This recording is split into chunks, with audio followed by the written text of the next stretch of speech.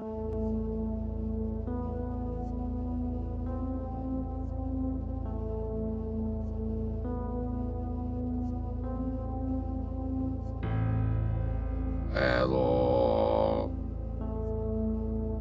I'm George Lucas.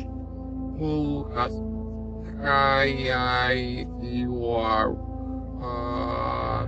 Star Wars. One thing I try to get David Lynch to direct a Star Wars, but he said no.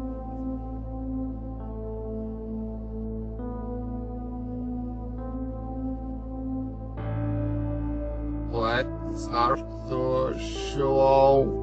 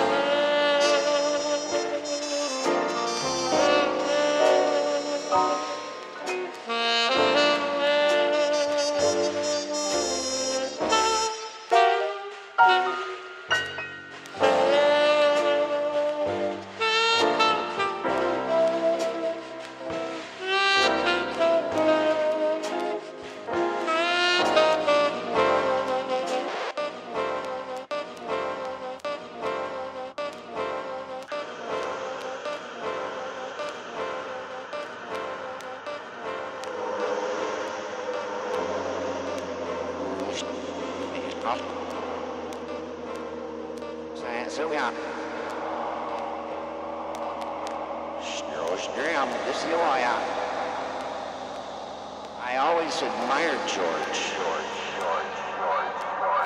Please welcome retired filmmaker George Lucas.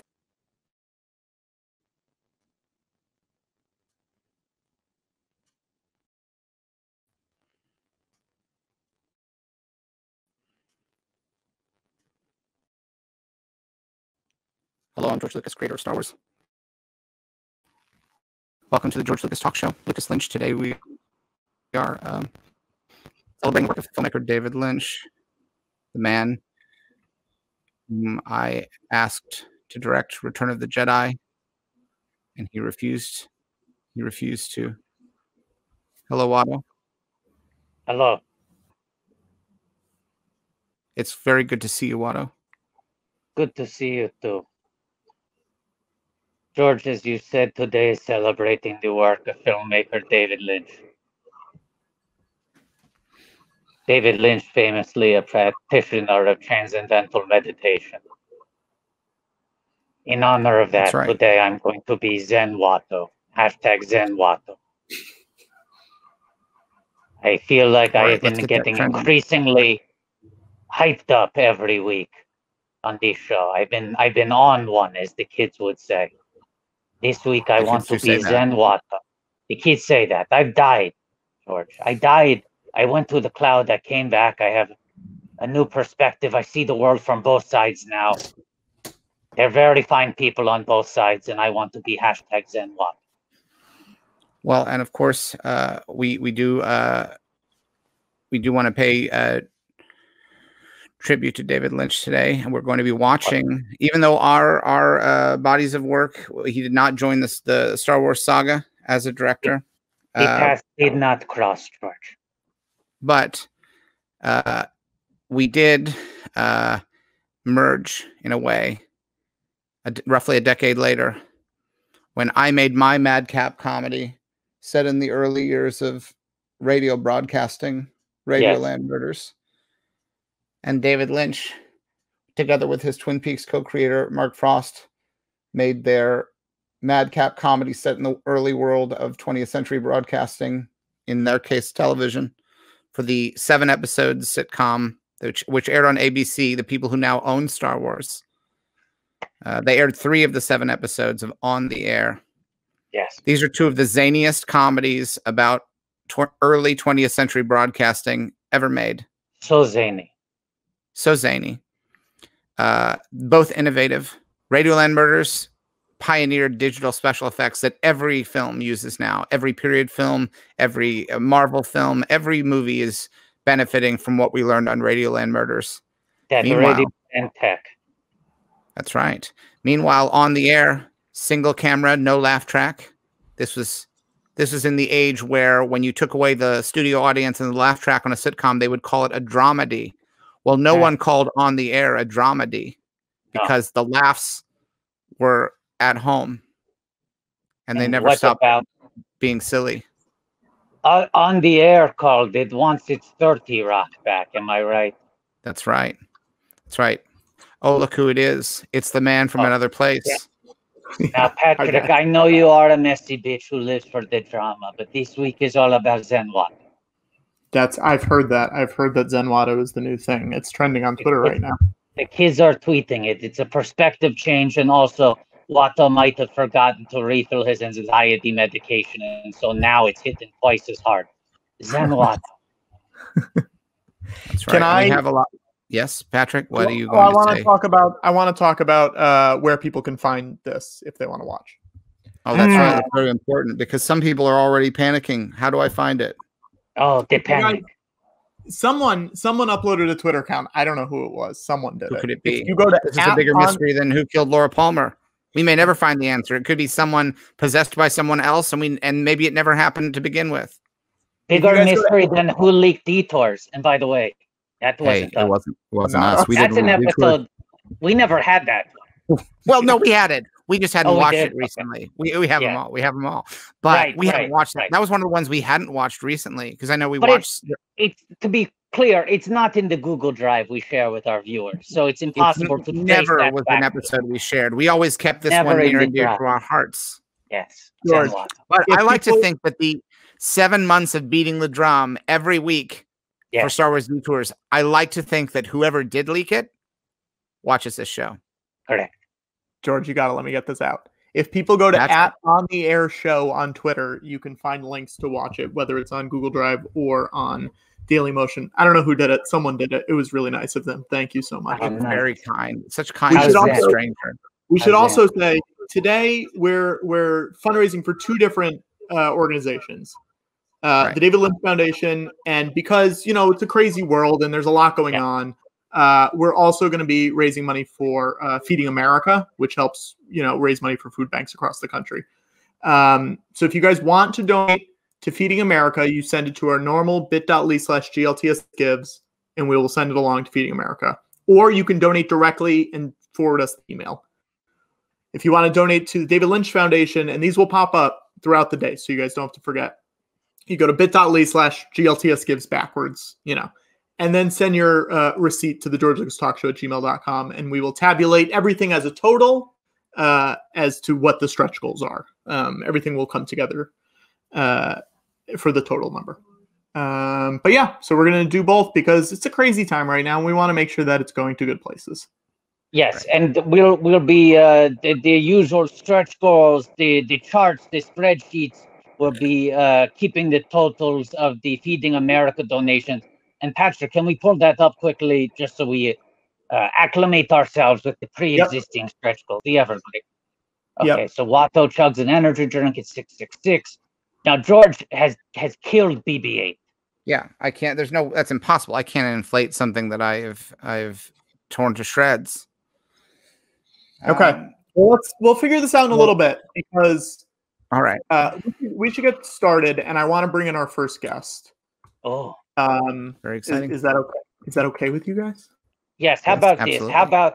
How about you put that $1,000 Watto eats a sandwich? Okay. Great. You know what? Eats a sandwich. I think regular viewers of the George Lucas Talk Show know what to expect when Watto gets a sandwich. So I'm just going to say, get your expectations high. Comedy gold. That's what people expect. And at that $1,000 mark, hold on. At that $1,000 mark, how about I will eat my feelings? Well, maybe that should be a different goal. Maybe that's 2,000. Yeah, 1,500. That's 1,500. 1,500 George eats his feelings. Okay. I'm just saying you cannot get your expectations high enough for Watto eating the sandwich. But let's get started. Yes. Our first guest for the first episode of On the Air is an actor from the show, George Watto. This is exciting. This is huge. Very exciting. I'm thrilled. Then what? He played Bert Shine in all 7 episodes. Please welcome Gary Grossman to the stream. Hello. Waiting for him to appear. Hello. Thank you for being here, Gary. My pleasure. Gary, can you hear us? Yeah, I have no idea. I didn't bring my costume to dress up, I guess. Hey! You are dressed like Gary Grossman, and that is costume enough for us. That is the goal. Yes. Gary, so we're going to start this first episode. I don't know if it works for you. I sent you the link. If it doesn't, we can just talk about it, and it's not a big deal. I'm fine. I mean, you going to share? You going to watch it here, or how are you watching? We each have the link. I emailed you a link to them. Yeah, I saw it. Would you like to run the link or? To answer your question, Gary, it will not be viewable in the main window here where we are talking. You have to watch it in a separate window or on a separate device, and people will be doing the same at home, just trying to. I got you. Okay. Yeah, I'm Watto, by the way. Great. So just turn the sound down, and we'll all press play at the same time. Let me know when everyone's good to go. I'm ready, baby. Yeah. I'm trying to. And then you want me to turn the sound down on the David Lynch on the air or on the air. Okay. On the air. And there's subtitles, so we should be good to go. All right. So we are gonna press play in 1, 2, 3. Now, Gary, 7 episodes of On the Air were made, and 3 of them aired on ABC. I watched all 3 of them as they aired on ABC, and I thought it was truly unlike anything else on television at the time. It would be a unique show in 2020, but in 1992. Yeah, all of them aired on ABC. Well, no, I believe only because I was there week 4 waiting for it, and nothing showed up. I think they aired in England and other places, but ABC pulled the plug early. My wife is saying you're right. So then I remember the last time we were supposed to be. We were basically the World Series was on. And so that was the last thing I remember. Right. How did you get involved in the show in the first place, Gary? I was invited to a meeting with David Lynch. I had no idea what the meeting was about. I came into a open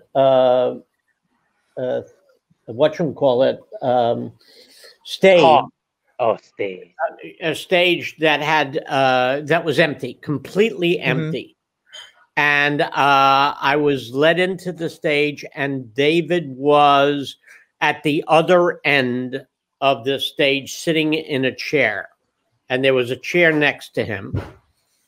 And I went and sat down next to him. And we started talking, and just basically was asking me about my life and what was going on with me. and all sorts of things, and never. You know what? I'm watching Radioland Murders. Gary! Okay. I'm trying to figure out where On the Air is on here. That's okay. This is a classic. This is a classic On the Air style moment. Yeah. Yeah. There should be not us. It's not us, though, right? Yeah, no, there should be a folder that says On the Air, and it's got all the episodes in it. I gotcha. All right. Well, anyway, so I was sitting there talking to David. Mm-hmm. And we were just talking about different things, and about my life. And I had no idea what I was doing. And at the end of it, he said, "I love your tie." And I said, "Thanks." And he said, "It really is. It's really something." And I said, Wow. "Great." I took my tie off and I gave it to him. And he said, "What are you doing?" And I said, "Well, you like my tie." Yeah. He said, "Yeah." I said, "Well, I can get other ones if you like it. I'm a fan of David Lynch. Here's my tie." And I gave him my tie. And that was, basically it. And that was the end of the conversation. Yeah.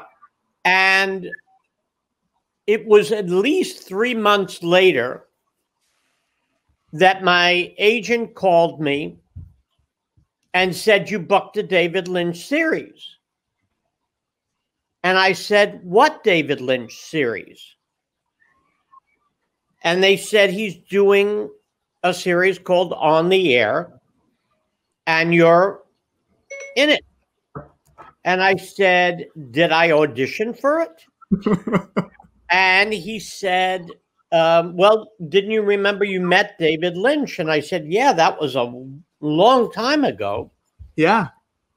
And I said, "What character am I playing? And is there a script?" And they said, "There's no script, and we don't know what character you're playing." I said, "Okay, it's not in the contract." And they said, "Well, there's no contract." I said, "There's no contract, and I'm in a David Lynch series?" And they said, "Well, yeah." And I said, "Have we accepted?" And he said, "It's a David Lynch series. Of course we're going to accept." I said, "Well, when does it start?" And they said, "They want you on Tuesday." Yeah. I said, "Okay." So I go down there Tuesday to this set. And they immediately put me into wardrobe and makeup. And the person is putting me in a chair and says, "You mind if I cut your hair?" And I said, "Okay." He said, "Well, do you have any desires?" I said, "I have no idea what character I'm playing." And I said, "But, if you want to cut my hair, feel free." Yeah. And so I was sitting in a chair, and somebody else came in and said, "David will be by in a little while." And I said, "Okay." And then all of a sudden, David rolls past the makeup room and waves to me, and I waved back at him, and that was it. Wow. And then a few minutes later, the stage manager comes in and says, "We got to get you to the network." And I went, "What?" He said, "Yeah, we've got to take you to ABC to the network." And I said, "Okay." And I'd been through some of this before. And I said, "What am I doing at the network?" He said, "Well, you're gonna audition." I said, okay, I thought I had the part. And he said, you do. I said, and I'm going to audition? He said, well, Dave will be in a minute. So then a few seconds later, David walks past. And he stops in the room and he says hi. And I said, hi. And I said, he said, welcome to On the Air. And I said, well, am I in On the Air? He said, yes, absolutely. I said, okay. I said, well, they're telling me I have to go down to ABC, to the network, to audition. And he said, well, yeah, but you're in it. I said, okay. I said, can I ask you a couple of questions? And he said, yeah. I said, well, what character am I playing? And he tells me Bert Shine. And then he tells me a little about who Bert Shine is. And that makes sense to me. Right. And then he said, okay, they're gonna meet you in a few seconds in the front, and they've got a car. And they'll take you to ABC. I said, okay. I said, I have one more question. And he said, yeah, please. I said, if I'm auditioning, don't I need to have any lines? And he said, yeah, you're right. Say that.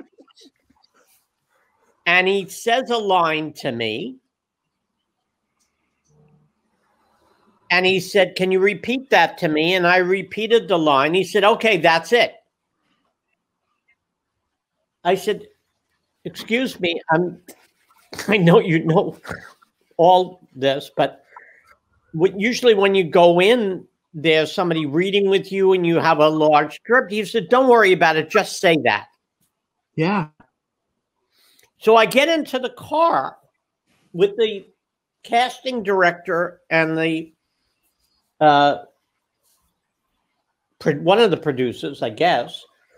And we're driving to ABC, and I hear, and I'm in the back seat, and I hear that that they're talking about that they would do at ABC an hour and a half ago. And let's see if we can make it fast because we want to get Gary back for the table read. I said, okay. And I'm sitting there, and then I hear a phone call happening, and I'm not making this up. I'm truly not. They are negotiating with my agent on the phone for my contract. And then I look down and I'm seeing a yellowed picture of me. And it's a picture that I had sent to this casting director maybe about 7 years ago. And that's my resume. That's the picture that they're bringing into the network. So I'm like, I have no idea. This is like a bizarre David Lynch episode. And then I go to ABC. And usually when you go into network, there's like several people in the room that you're auditioning with or auditioning against. Mm-hmm. And there was nobody there. I'm sitting in this big lobby at ABC. They finally bring me in. Network auditions are very cold at best. It's very distant. You can never see anybody in the room. It's always very dark. And it's kind of like, what are we doing? And so I walk in there, What is Watto doing here? I think he's acting out your story. I think he's like, "Where am I? It's so dark." I believe that's what I'm glad. I have no idea who Watto is, but maybe I probably should. I'm a toydarian. I own a junk shop on Tatooine. Don't worry about it. So anyway, I go in there, and they introduce me, and they say, "This is Gary Grossman. He's going to be playing Bert Shine for on the air. This is who David would like." And here's Gary. Yeah. And they said, "Oh, what do you have for us today?" And I say this one line.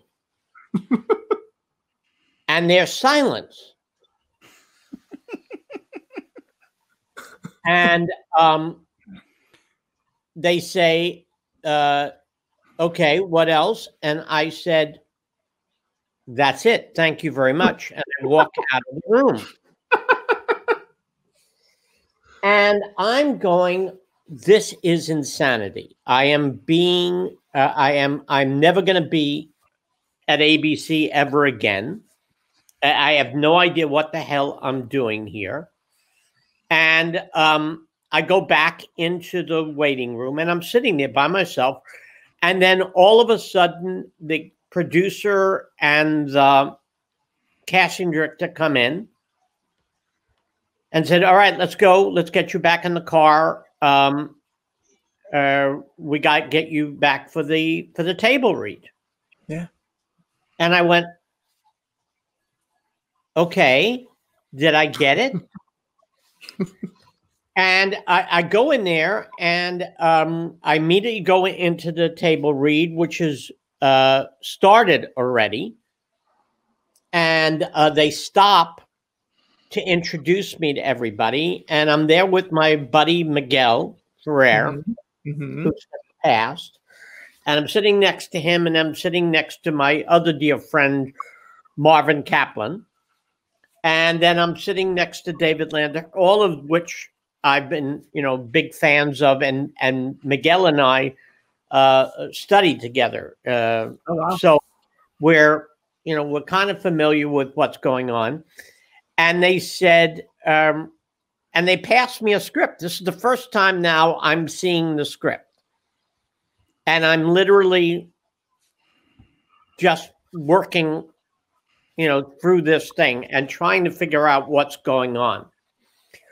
I find out about 3 months later that David and the network were having a big battle. And it's not a big battle, it's Hiroshima. Sure. And it's out control. And it's about David is saying he's going to cast, and he's going to cast who he wants, and he's going to do what he's going to do.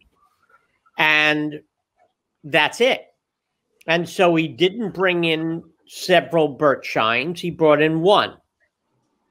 He didn't, everything else was just there.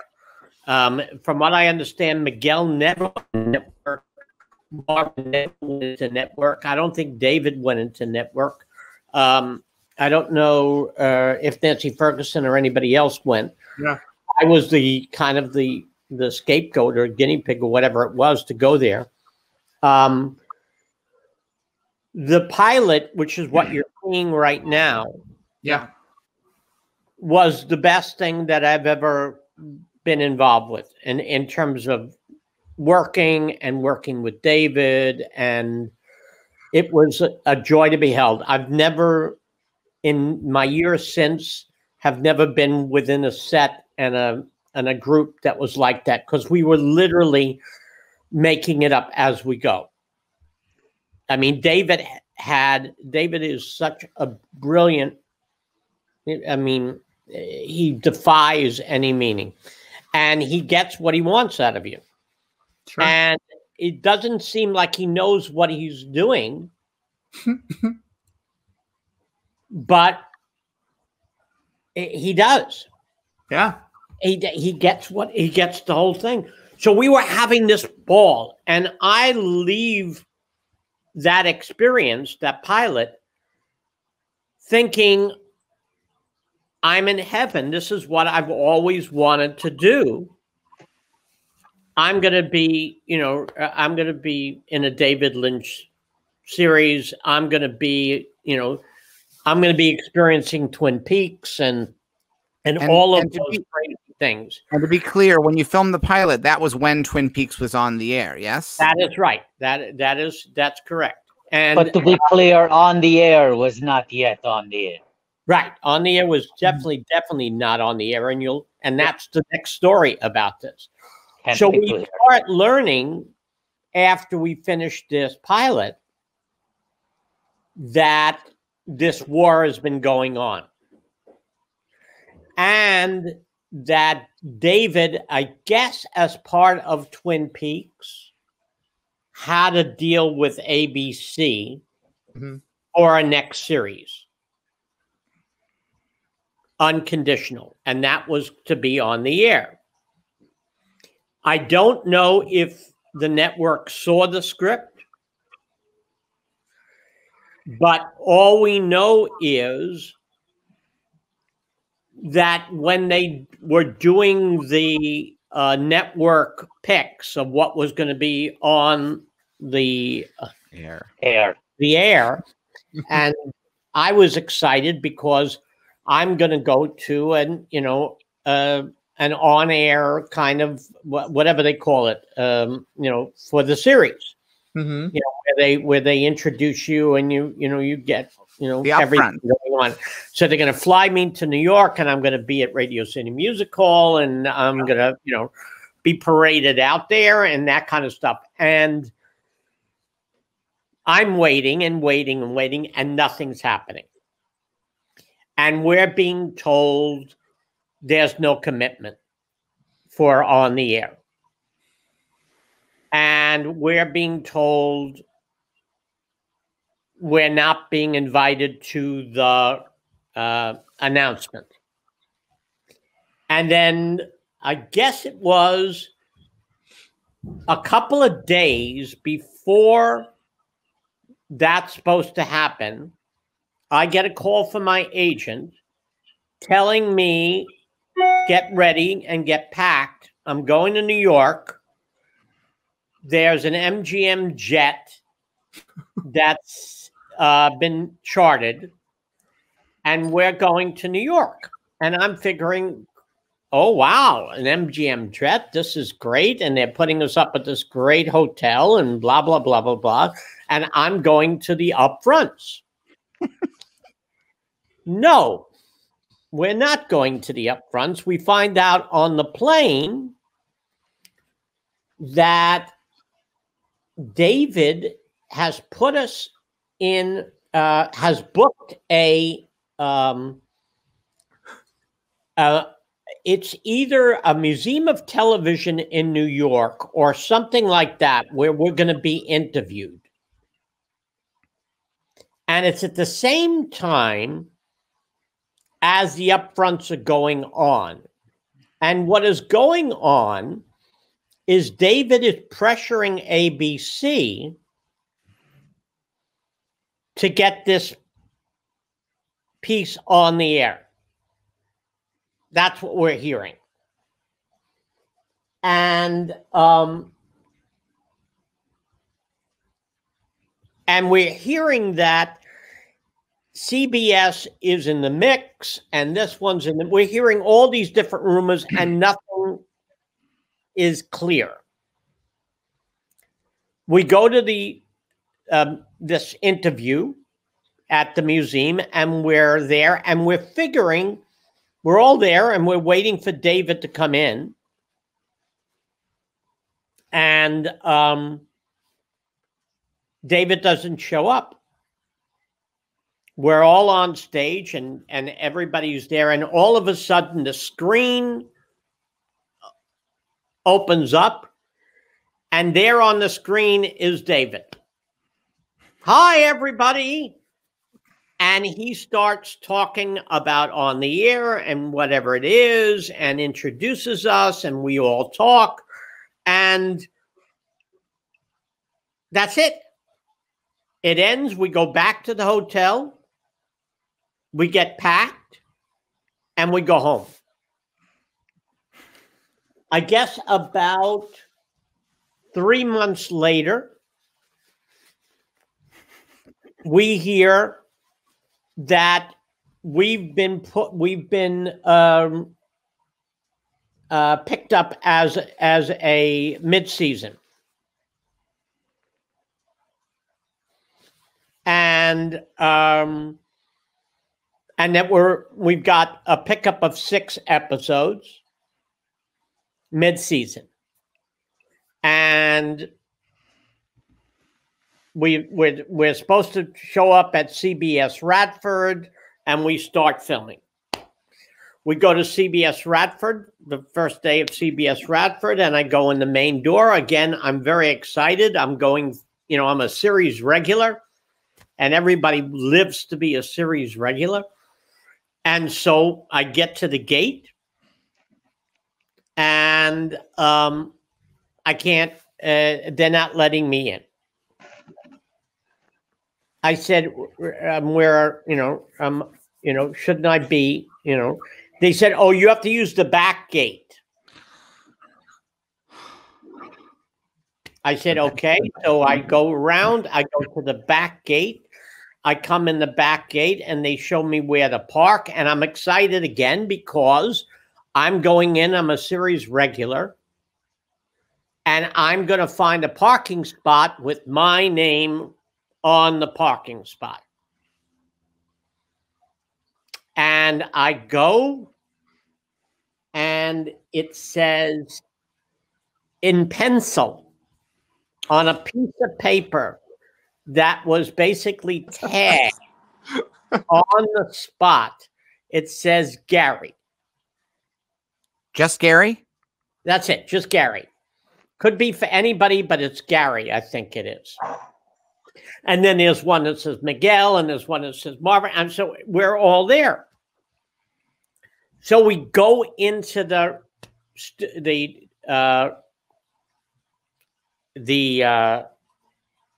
soundstage. And again, my first experience at being a series regular. I'm very excited. I figure I'm going to have, a trailer. And, like I had with Bachelor Party, and maybe even a double banger. Who knows what the heck I'm going to get there. And they show me into this, it's a wooden box. And it's a small little wooden box. And that's that's my dressing room. That's my new place. And I go meet everybody up on the set, and they were all talking about the same thing, that everybody's got these little cubby holes, and it's kind of like really, rinky-dinky, nothing like what we did when we shot the pilot. And we go to the table for the first table read, and again, we're all there. And in the middle of the table is a phone and a speaker. And the other executive producers are there, and line producers are there. And then all of a sudden, you see one of the guys hit the speaker and said, David, everybody's here. And David comes on the phone, says, hi, everybody. Welcome to the first day. So-and-so is going to be directing this episode. We're just going to read it now. So we do the episode. We hear the reading. We do everything else. And David says, thank you all. And that's it. And for all 6 episodes, I never saw David again, nor did anybody else. Wow. He was in this big war with ABC. Yeah. And I think, and there was some brilliant directors. Leslie Glotter, Betty Thomas, who's a dear friend still. I can't remember the other ones that were there, but they're just phenomenal directors, and an amazing cast. And then we were getting some of the greats to come down. Chuck McCann did an amazing episode, and so it was there. And I remember the experience, and it was because we were all buddies, and you had in this mix so many great character actors, of which I was basically just becoming one. If I was, I shouldn't even put myself in that boat. But, I was after, next to the great Marvin Kaplan and David Lander, you don't screw around there. And then you've got Miguel and his pedigree, and you're going, wow, I'm just happy to be here and do this. And we would pal around, and we would go to the next studio. Well, the next studio across from us, so you get where it was, Burt Reynolds was doing his series, which at the time was Shady, whatever it was called. Shade. Yeah. What? Evening Shade? Yeah. Evening Shade. Well, anyway, we were joking because they had bathrooms. I mean, Ellen DeGeneres was on the lot and doing her show. Seinfeld was across the way. We would run in, and so we were like the stepchild show that never really was. And you look back at these episodes, and you look back at what he was trying to do here, and it was just classic stuff. I mean, classic, television, early television. And he had put together the set and the props, and the art direction was, I mean, these were really old cameras that we were using, that they made work. And, all of this stuff was like vintage. And when Chuck McCann came there, and even Marvin, because Marvin had done a bunch of shows like this early on, and Chuck definitely had. And we were hearing stories, that were exactly what we were dealing with there. So it was, in later years, I ran into David, and we've joked about it. And, I've been invited to his house, one or two times, but I've met him, on the street and in some restaurants.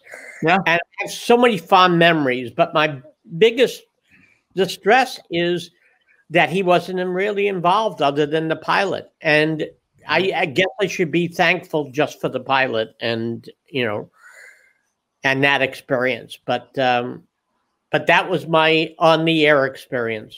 That's an amazing story. Let me hear, George, we actually have another guest who just popped in, and I want to bring you guys on together because I know you know each other. You know him from on the air as Mickey. Please welcome Mel Johnson Jr. Mel. Oh, wow. Oh, my goodness. Hey. Hello there. Hi, I'm George. Very nice to meet you. Hey, George. Hello. Nice to meet you. My goodness. Yes. Hello, Mel. I am Watto. What? Oh, nice to meet you, too. And I'm Mel. Yeah. Hey. Well, Mel has his own stories there. Yeah. I'm sure. I do. How do I? Here we go.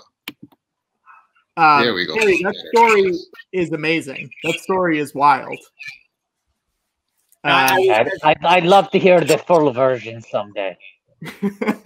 Yeah. What did you say? No, I'd love to hear the full version of that story someday. Oh, I got you. You were saying I made it too long. I got No, you. it was great. It was great. You were cutting corners. I wish I could hear every minute. Well, I wanted to get moving here. I didn't want to, but it's a wild. I mean, I tell the story as much as because it's the quintessential acting story.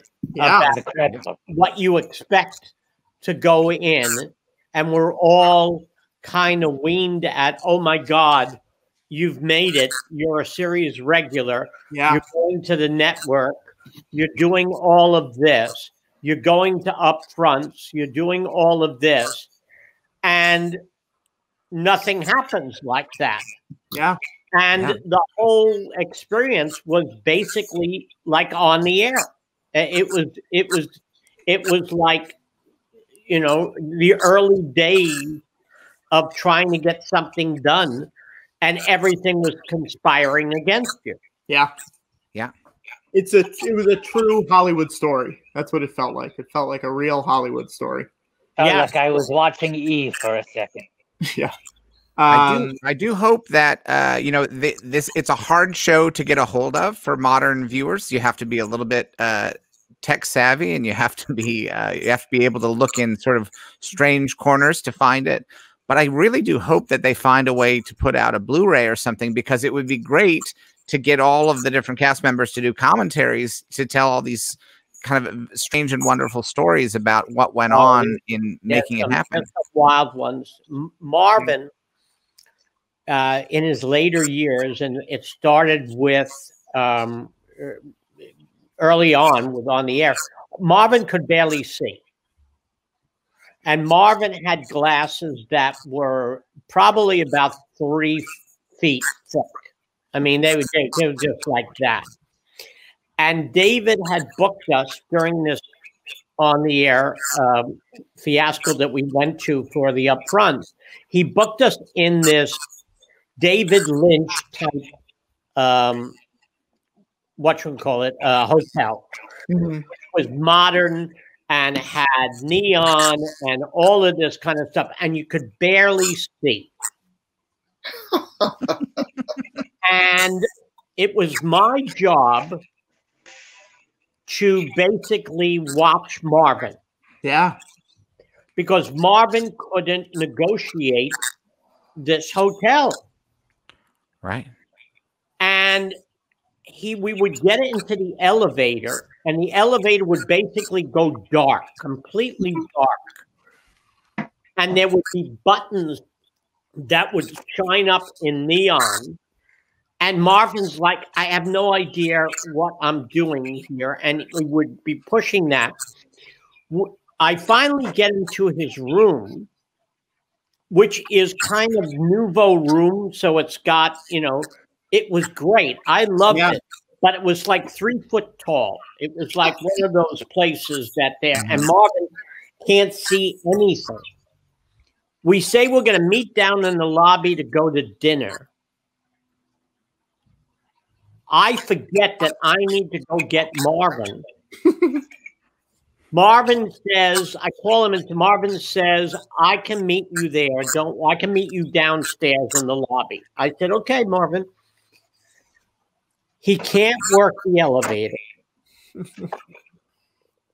So he finally decides to walk down the stairs.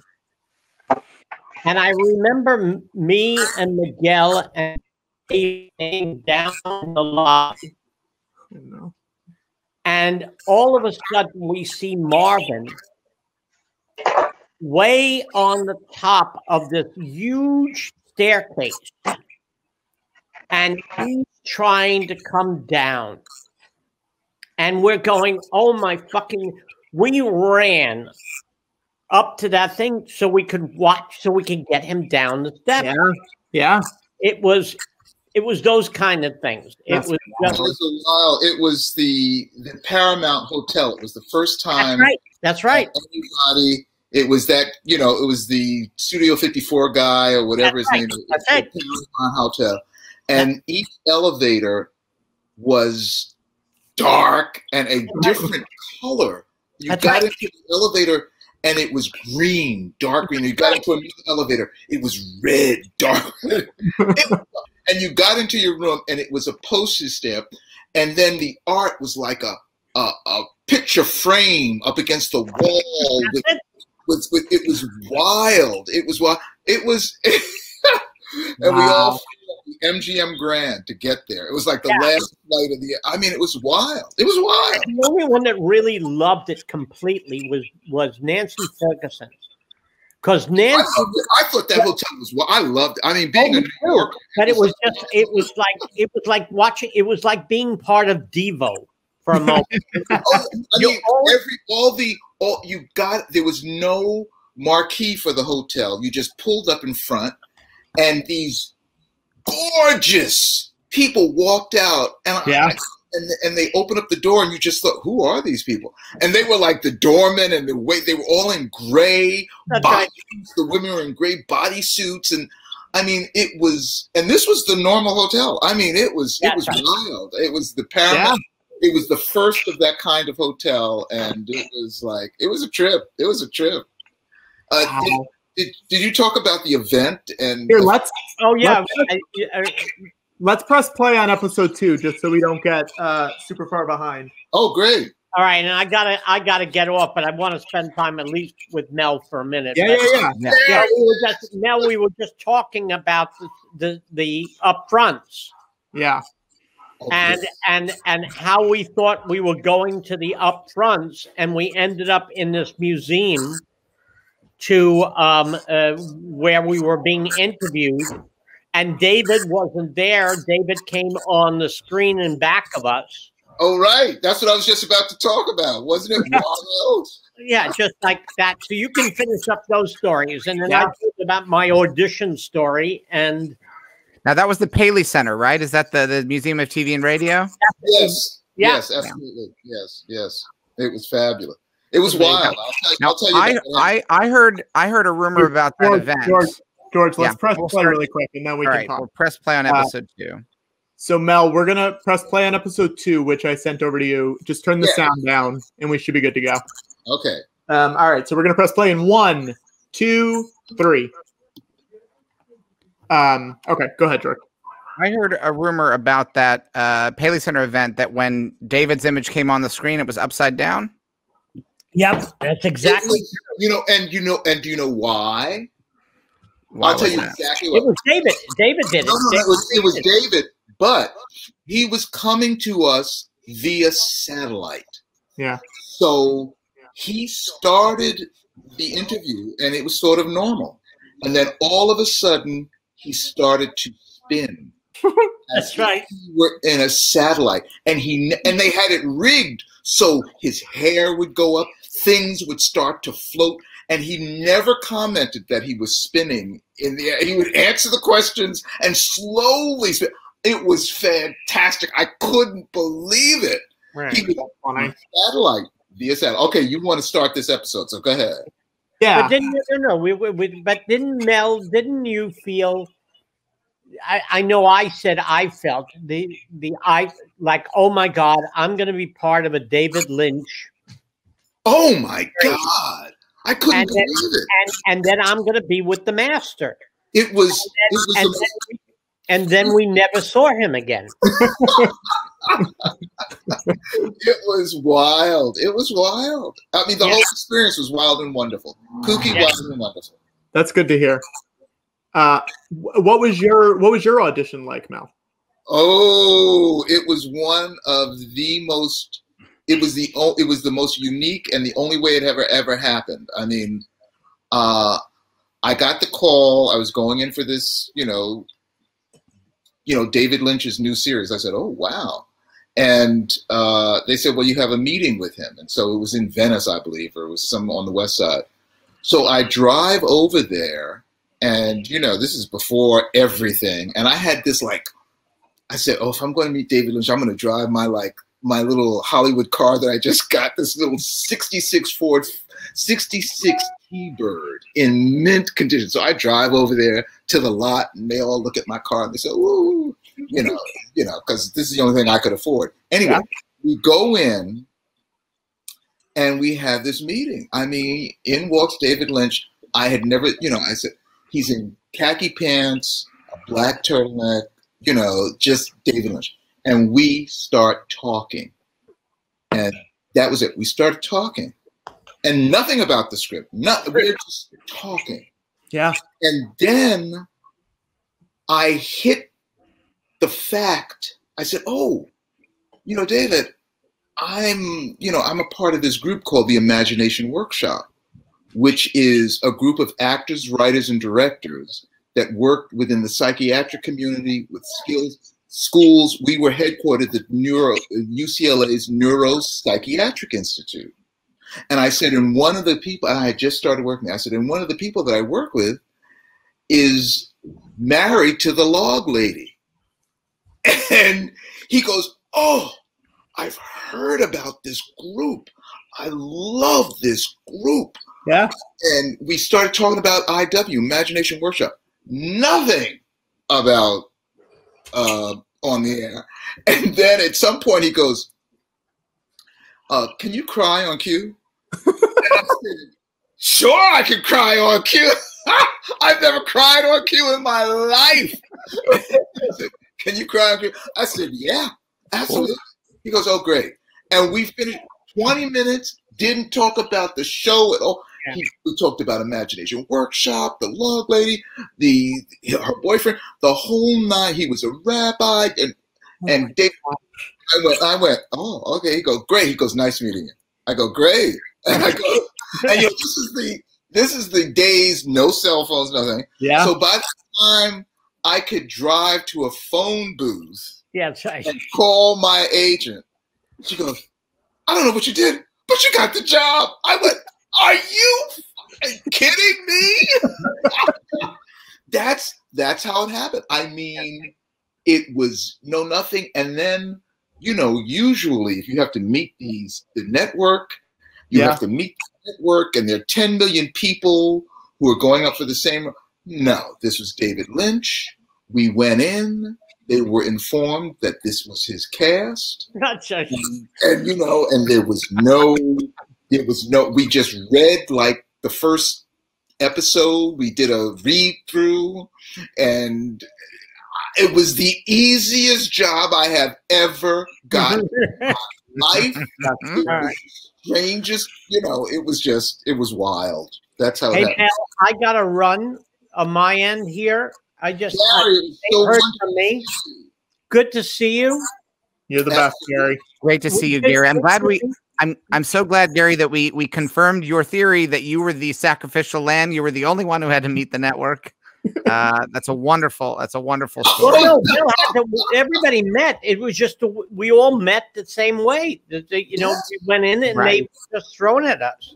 That's amazing. Anyway, I'm going to let you go, Mel. You should try to catch, if you can get in touch with my theater. I'd love to see you and have more. I'll connect you two. Okay, great. If you can do that, that'd be great. Yeah, I will do that. Please come back again, Gary. Come back again anytime. Come back anytime, Gary. It was great to meet you. Thank you, guys. Bye-bye.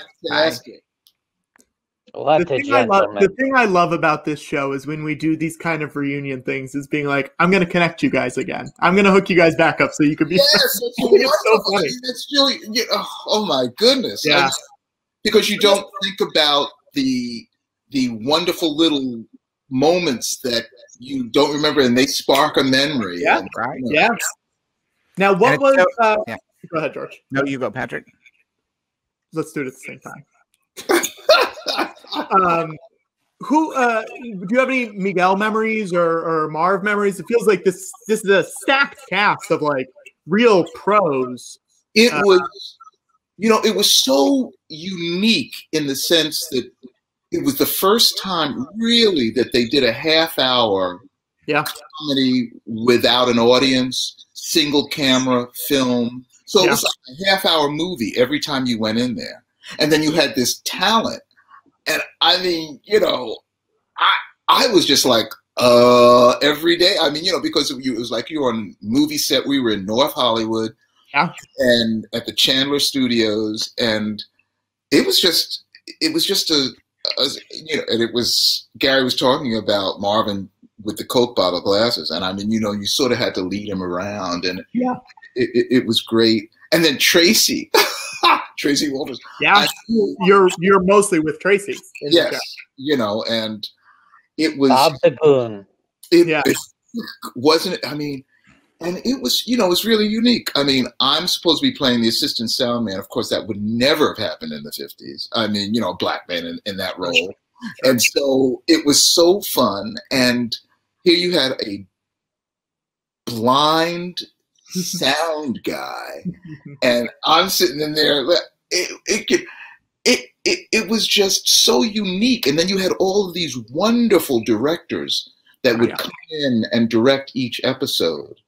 And it just now technically Blinky suffered from Bozeman simplex, where he actually saw more than the rest of you. And one of the things that I feel like it took decades to catch up with is the images that you would see when they would show you Blinky's point of view. Those look like, when you're on Instagram now, you have the options to create. Those look like GIFs or stickers. It was so ahead of its time. I kept thinking about that when we were doing it. I said, either people are going to go, wow, or they're going to go, what? And what is this? What is this? Because it was wild. Yeah.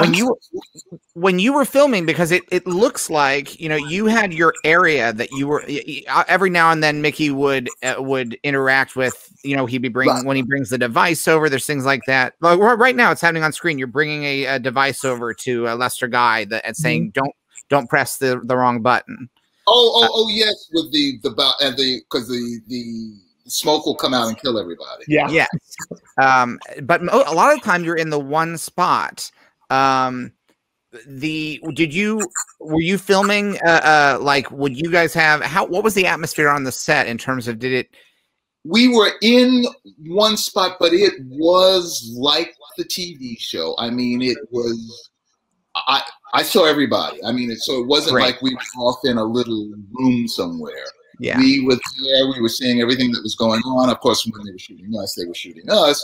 But so it was like being in on the air and seeing. So when you stepped into the world of ZBC, of the studio, it felt like you were in that real world. It didn't feel like it was broken into pieces. No, it didn't feel like it was broken into pieces at all. We were a part of it, and a lot of, since it was so tight, we were there. I mean, because they would sometimes shoot and then move right to us, so we would be able to be a part of it and hearing it and all of that stuff. And it was quite something. And I mean, and that's because it was so cinematic. It was shot like a movie. It wasn't shot, 3-camera film. So they were paying, they were bringing us over there and all that stuff.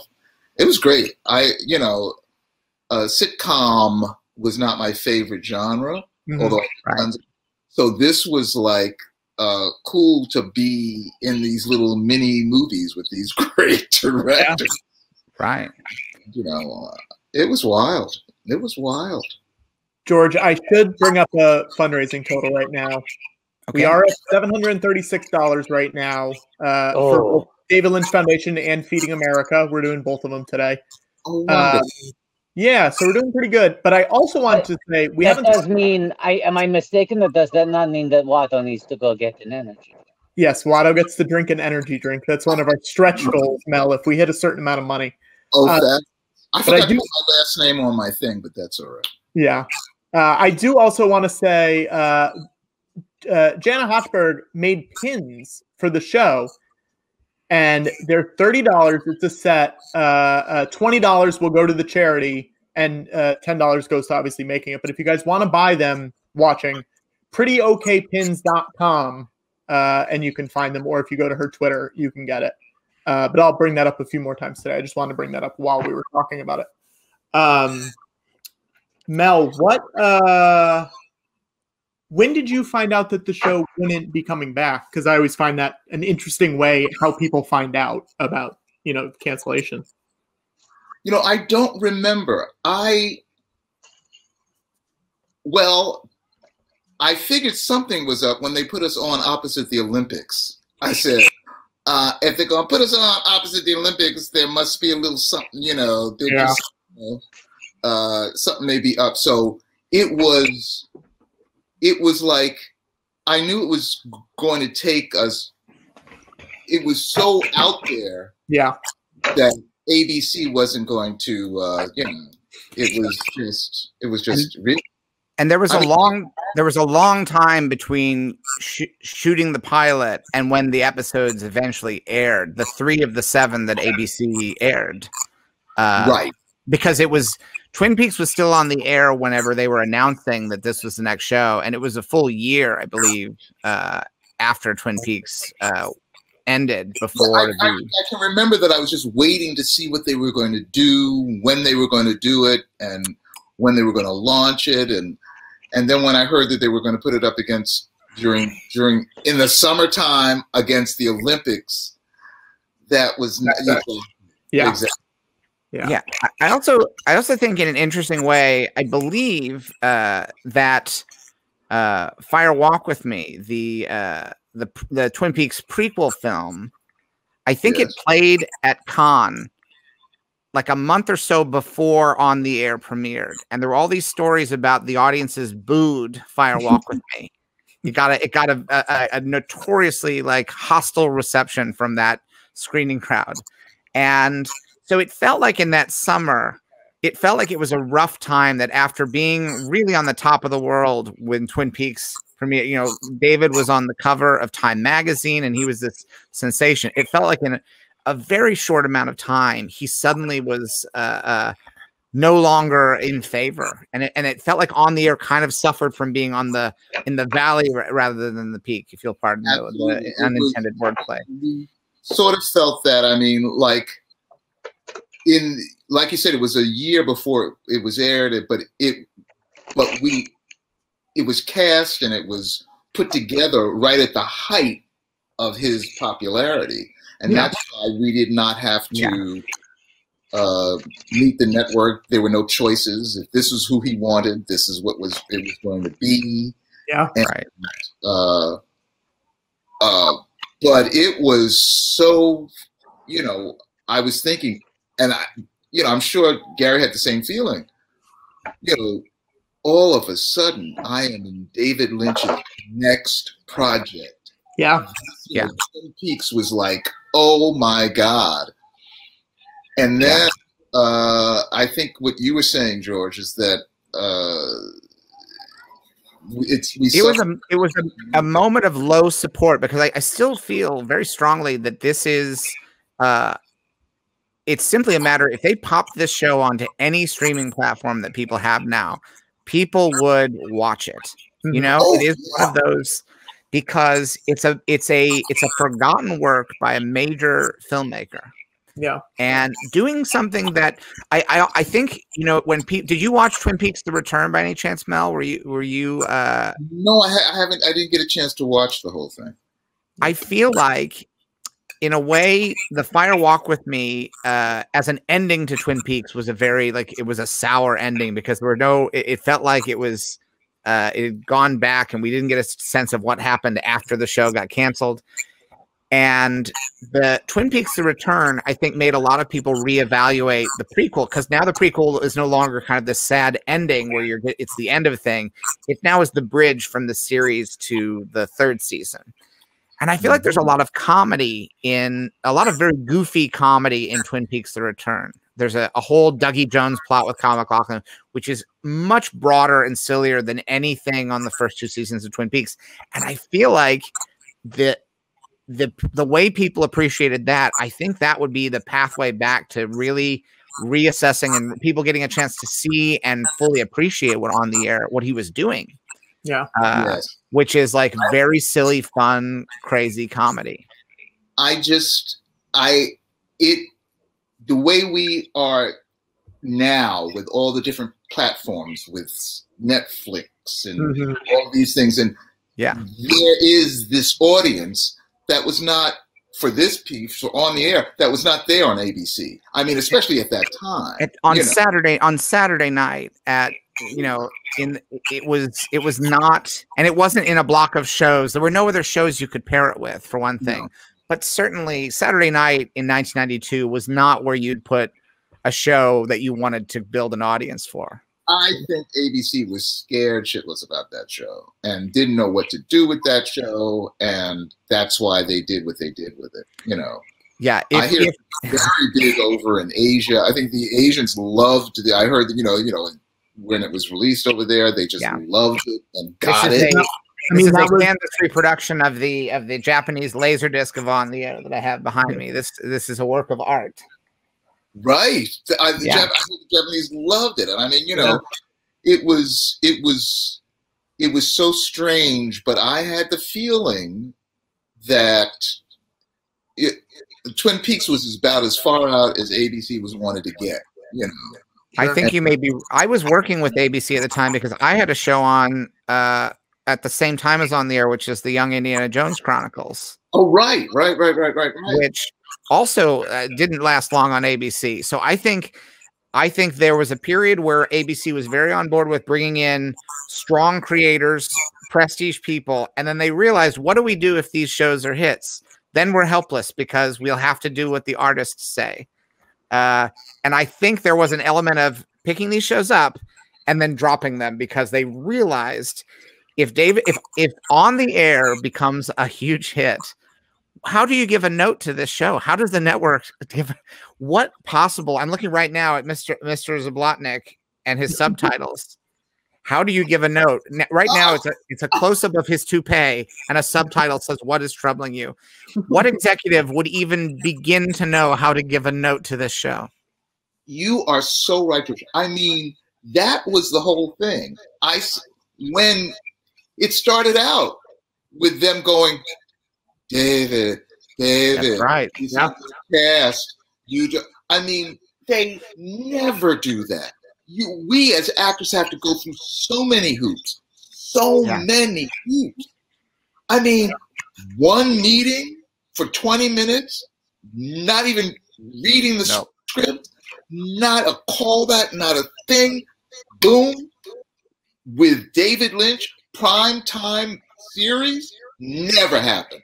I think it's no coincidence that when they filmed the season 1 finale of Twin Peaks, they didn't tell the executives what the final cliffhanger of Agent Cooper, spoiler alert for a show from 25, 30 years ago. But Agent Cooper getting shot, they didn't turn that script. They gave the network a fake script. And the network said, no, you can't do that. You can't trick us. And then the next thing you know, Twin Peaks was on Saturday nights that fall. And I think that terrified them. The idea that they would not be in control of the programming.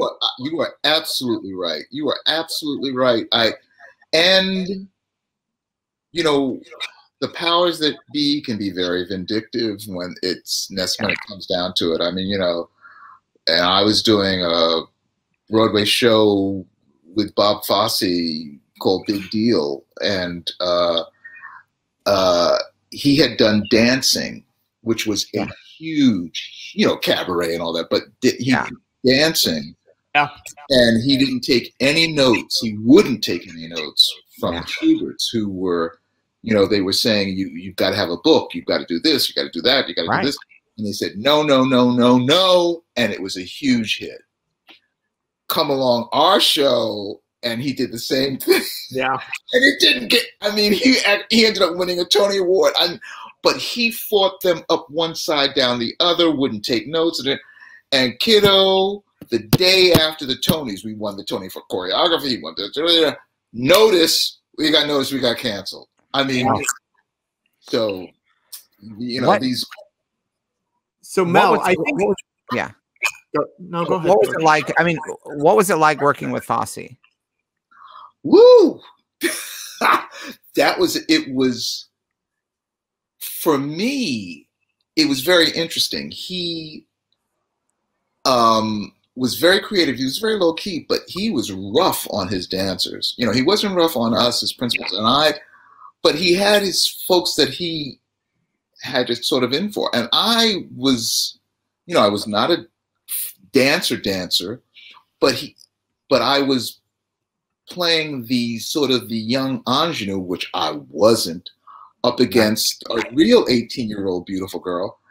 And he sort of had a thing, he had it sort of in for me. And we would not butt heads, because I wasn't going to butt heads with Bob Fosse, Yeah. But he would give me notes. He would, let's say, you're being mechanical, you're being mechanical, and I wasn't being, I was listening to, so in Boston, he would say that. And I just said one day, I said, Bob, I'm not giving you what you want, but I'm not being mechanical. So you're going to have to say something different. Yeah. And he looked at me and he went, okay. And he did something different. And wow. The biggest thing, though, was that there was this one, I am in a soda jerker outfit. I'm the youngest person, supposedly, of the 5 guys who big deal on Madonna Street. And there's one scene I'm asking one of the guys for his hand for his sister in marriage. And the guy goes on this big rant. And then I say, I don't know what the fuck you're talking about. The only curse in the piece, and I'm sort of the under. I say that, audience, big laugh, big, huge laugh. And then one night we come along and I go, I don't know what the fuck you're talking about. Silence, death. And then Bob comes back and he goes, no, you got to hit fuck harder. And I went, okay. The next night, I don't know what the fuck you're talking about. Crickets. I mean, and Bob's coming back and he's going, you got to fuck hard. I mean, I'm going, oh my God. So finally, I'm terrified. I listened. What had happened was Bob had edited the speech before me, which used to be long and rambling. It now made sense. So when I said, I don't know what the fuck you're talking about, it was aggressive. Sure. So we get to New York. We're about to open. The whole cast is in the front of the theater, and I go down, and I said, Bob, can I? And everybody's yakking. We're at the rehearsal. I said, Bob, can I speak to you in the front of the house? The whole place goes quiet. I take him to the front of the theater. I said, Bob, did you edit Larry's speech? He said, yeah. I said, well, I think because of that, and I explained, that they understand, and he listened, and he goes, you need to hit fuck harder, just like that. I knew what I was doing. That night, because it was the first preview, I went out there, and I pulled way back because I was innocent. I was a kid. So when it came up, I went, I don't know what the fuck you're talking about. I mean, really innocent. Big laugh. Yeah. Big laugh. Yeah. So Bob comes back after the show. And I go, I'm in the dressing room. He goes, you didn't do what I said, but you got a big laugh, so it's okay. That's amazing.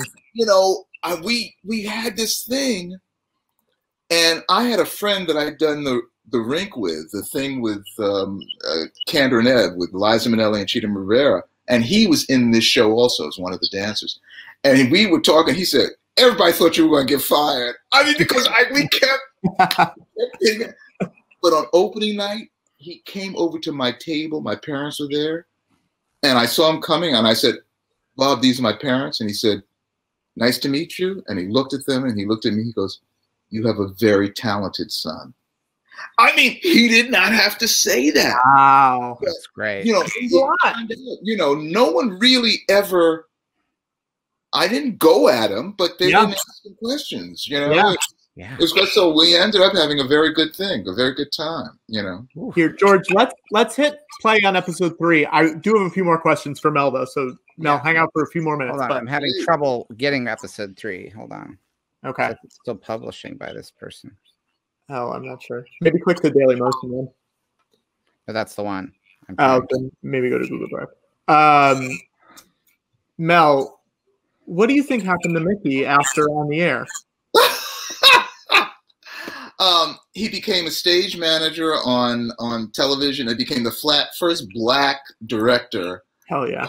Of live television, because he was very ambitious. Yeah, and he knew how to cry on cue. That's a good answer. That's a good answer.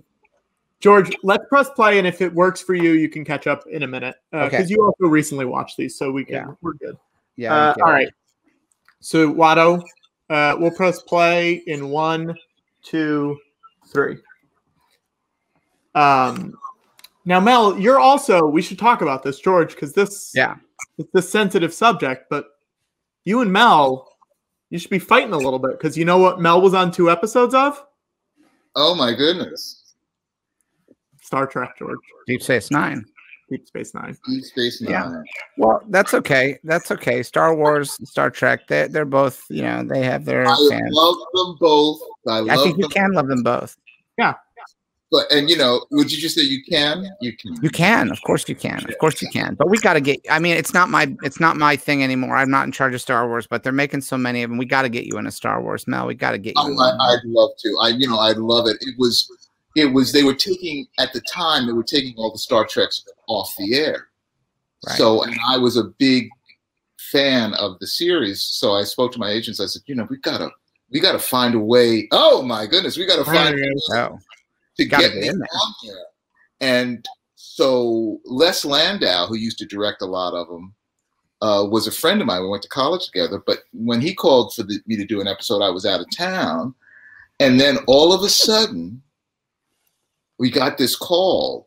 The last 2 episodes of the series, they were writing this new character. And they said, you're going to go in, and if you get the part, you're going to stay there, and you're going to go right to wardrobe, and they're going to negotiate. I mean, it was like out of a chorus line. Yeah. Because what happened was I went into the room, and the room was packed. The room was packed with these English white guys. I mean, everybody had English accents, and they were talking like this, and they were talking loud. I was going, haven't these guys ever watched Star Trek? No one talks loud. You have Star Trek speak, and everybody talks loud. You know? It's like watching Supernatural. The boys never spoke with a loud voice. Sure. Yeah. So I started being weaned down. They started cutting people. It was just, I felt like I was in a chorus line. And so we got down. Brooks was directing that episode. So Avery. And so we got down to where it was me and one other person. And we went in and we did it and we came out. And the casting director came out and looked at the 2 of us and turned to the other person and took his hand and shook his hand and said, maybe next time. And I went, are you kidding me? Wow. And it was like, what? And we laughed. We had to laugh because that was like, it was so tense. From being weaned out. And then, you know, I had to sit there while they negotiated the contract. And then I went right over to wardrobe and they started doing that. And it was, you know, the interesting thing is makeup, they get their Emmys and everything for doing the guest stars because guest stars sit in that makeup chair for 5 hours. Yeah. The regulars have something they can throw on really quick. And, you know, but here they are air spraying me every day on it. And, you know, and it really is. It's an intricate, like, let me pull it up again. It was very, all of that stuff. Like, it was not a mask. They would apply the cheeks. They would apply this and then fade in. And the hair was, it was spectacular. And then the suit was made out of rubber. I mean, I was sweating so much that the thing was bubbling up. They were freaking out. The makeup was going to come off after 5 hours. They had me in front of fans and the air conditioner because the suit, and I sweat anyway. So, and the suit was getting rough. But it was, you know, I had a death scene. I loved it. I mean, you know, yes. Now, we would be remiss if we did not ask about Benny the cab driver from Total Recall. We have to. We must. Attention must be paid. Attention must be paid. It was, needless to say, a spectacular experience. Again, the audition process was wild. it was sort of basic, you know, you get the call. I didn't know anybody. I didn't really know Verhoeven's work. It was his second American film, really. I mean, it was Flesh and Blood was a co-production, then RoboCop, and then this. Yes. I didn't even my first audition didn't know it was an Arnold project. I mean, frankly, I had done the day before a audition for a Black exploitation film, which will remain unnamed, and it was so horrific that I picked up the script for Total Recall and I started reading my role, you know, and it got up to Benny's entrance. It said, Benny, Black Jivester. That's what it said. And I was so furious. I took the script and threw it across the room. Oh, I mean, I just hurled it across the room. And then I went, well, I got to audition for this thing. So I started reading and I said, get out of here. Are you kidding me? This was fabulous. Yeah. I mean, the role was fabulous. I'm a sci-fi guy. The guy, you know, Benny goes through these changes. He's this, you know, it was so complicated. You know, and so I go in and I audition the first time, and Paul goes, "Oh, that was great. You want to come back for a screen test?" I said, "This is, you know, this is back in the day when there was still screen tests." So I came in the next day, and it was just me, Verhoeven, and the casting director, and Paul was working the camera, and it was on a tripod. And so I started doing it. I had my scripts. I started doing it, and I jumped out of my seat when it was like, Benny, Benny. And he goes, oh, wait. I got to take the camera off the tripod. He goes, oh, this is great for, this will be great for our film. He said, our film. And I, you know, you're an actor. You're going, yeah.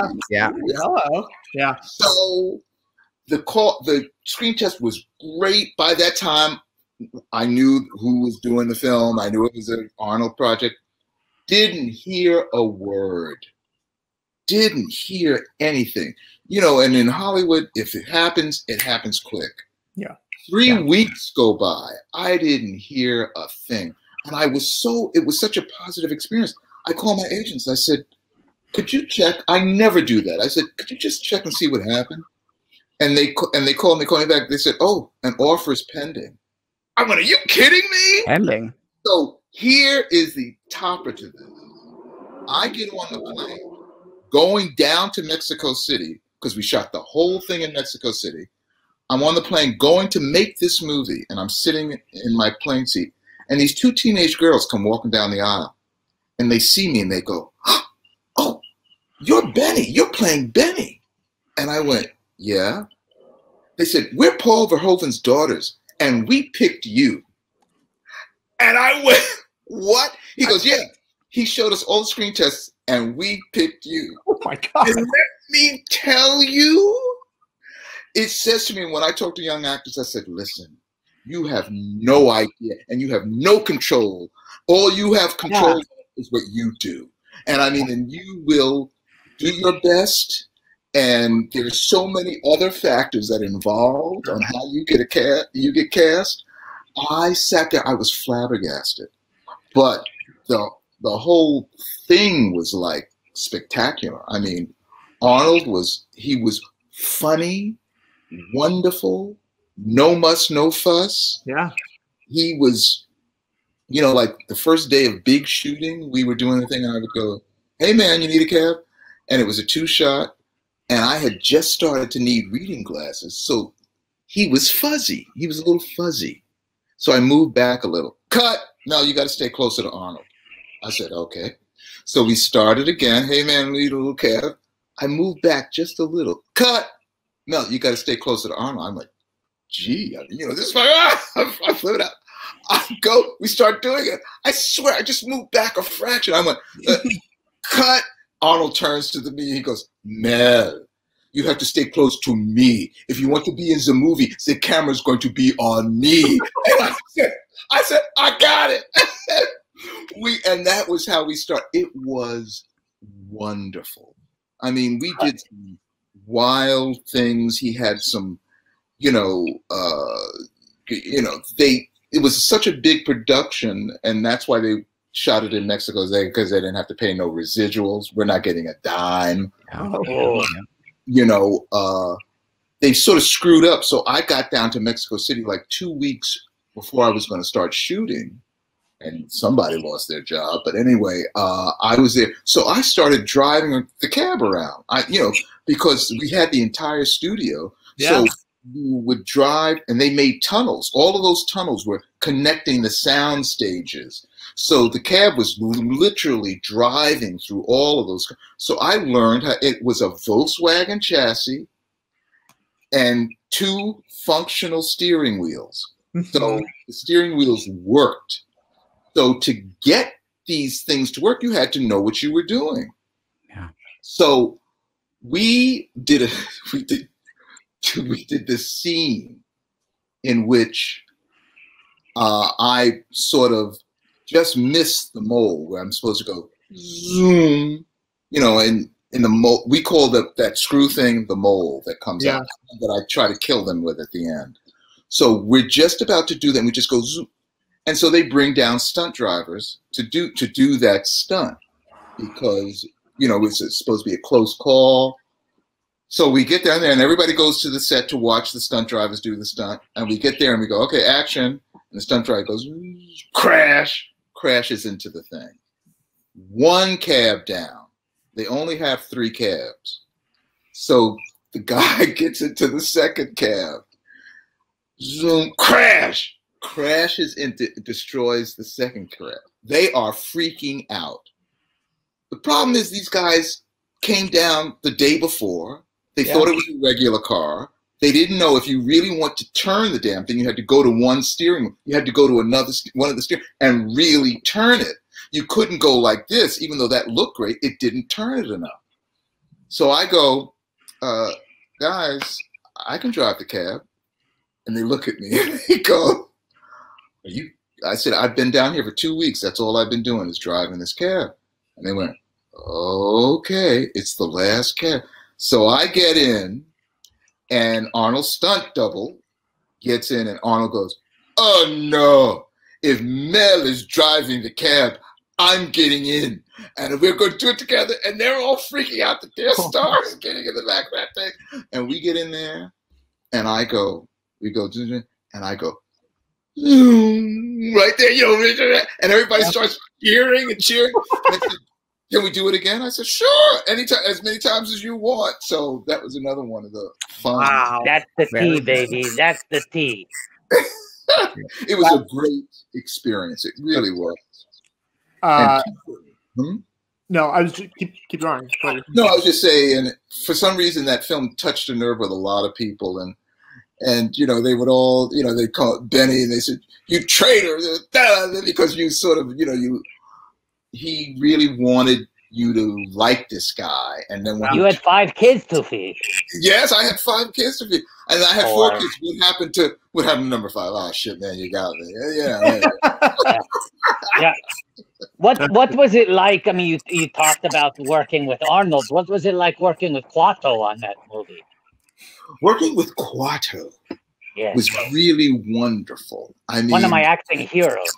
I mean, Rob Bottin, he made Quato, and one of the reasons why this film is so popular is this was the last time a major film was real and not CG. So it was real. So people, and Verhoeven wanted it to look real. I mean, there was only one CGI effect in that entire film, is when Arnold runs through the X-ray and you see the skeleton. He's trying to get them. Everything. That's my favorite part. So there was more CGI in Radioland Murders than there was in Total Recall. Absolutely. I mean, there was none. So Quato. Paul was. So Rob Bottin said, "It's not going to work on a human being. We have to do a robot." And Paul said, "Oh no. That's a no. Because we'll be able to tell, and that's really." But to make Quado look so real, to move it, he had to have all the mechanics. He had to have access. And, you know, there's a real person there. You can't, you know. So what did Rob Bottin do? He took his own dime. Oh, I like this. Built a robot, built the whole thing. Oh, God. Put Quado on it, shot the scene. Shot it, built it, shot it without Paul knowing. And showed it to Paul. Paul was furious. He goes, Marshall Bell, when did you shoot this? Who told you could, I mean, who shot this scene with, and he was screaming at the actor. Oh my God. Because Paul thought it was real. And then Rob Bottin said, nope, that's a robot. And that's how it ended in the film. When he was able to fool Paul, that's how, and nobody knew that was, because then all the workings could make Quado be as brilliant as he was. Yeah. Remember. Oh, I mean, those lips. I mean, you know.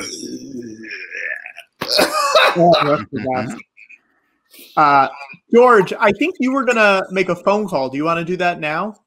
Yeah, let's go ahead and see how this works. George is going to call someone. Hold on. This is a new segment on the George Lucas talk show called Let's Go Ahead and See How This Works.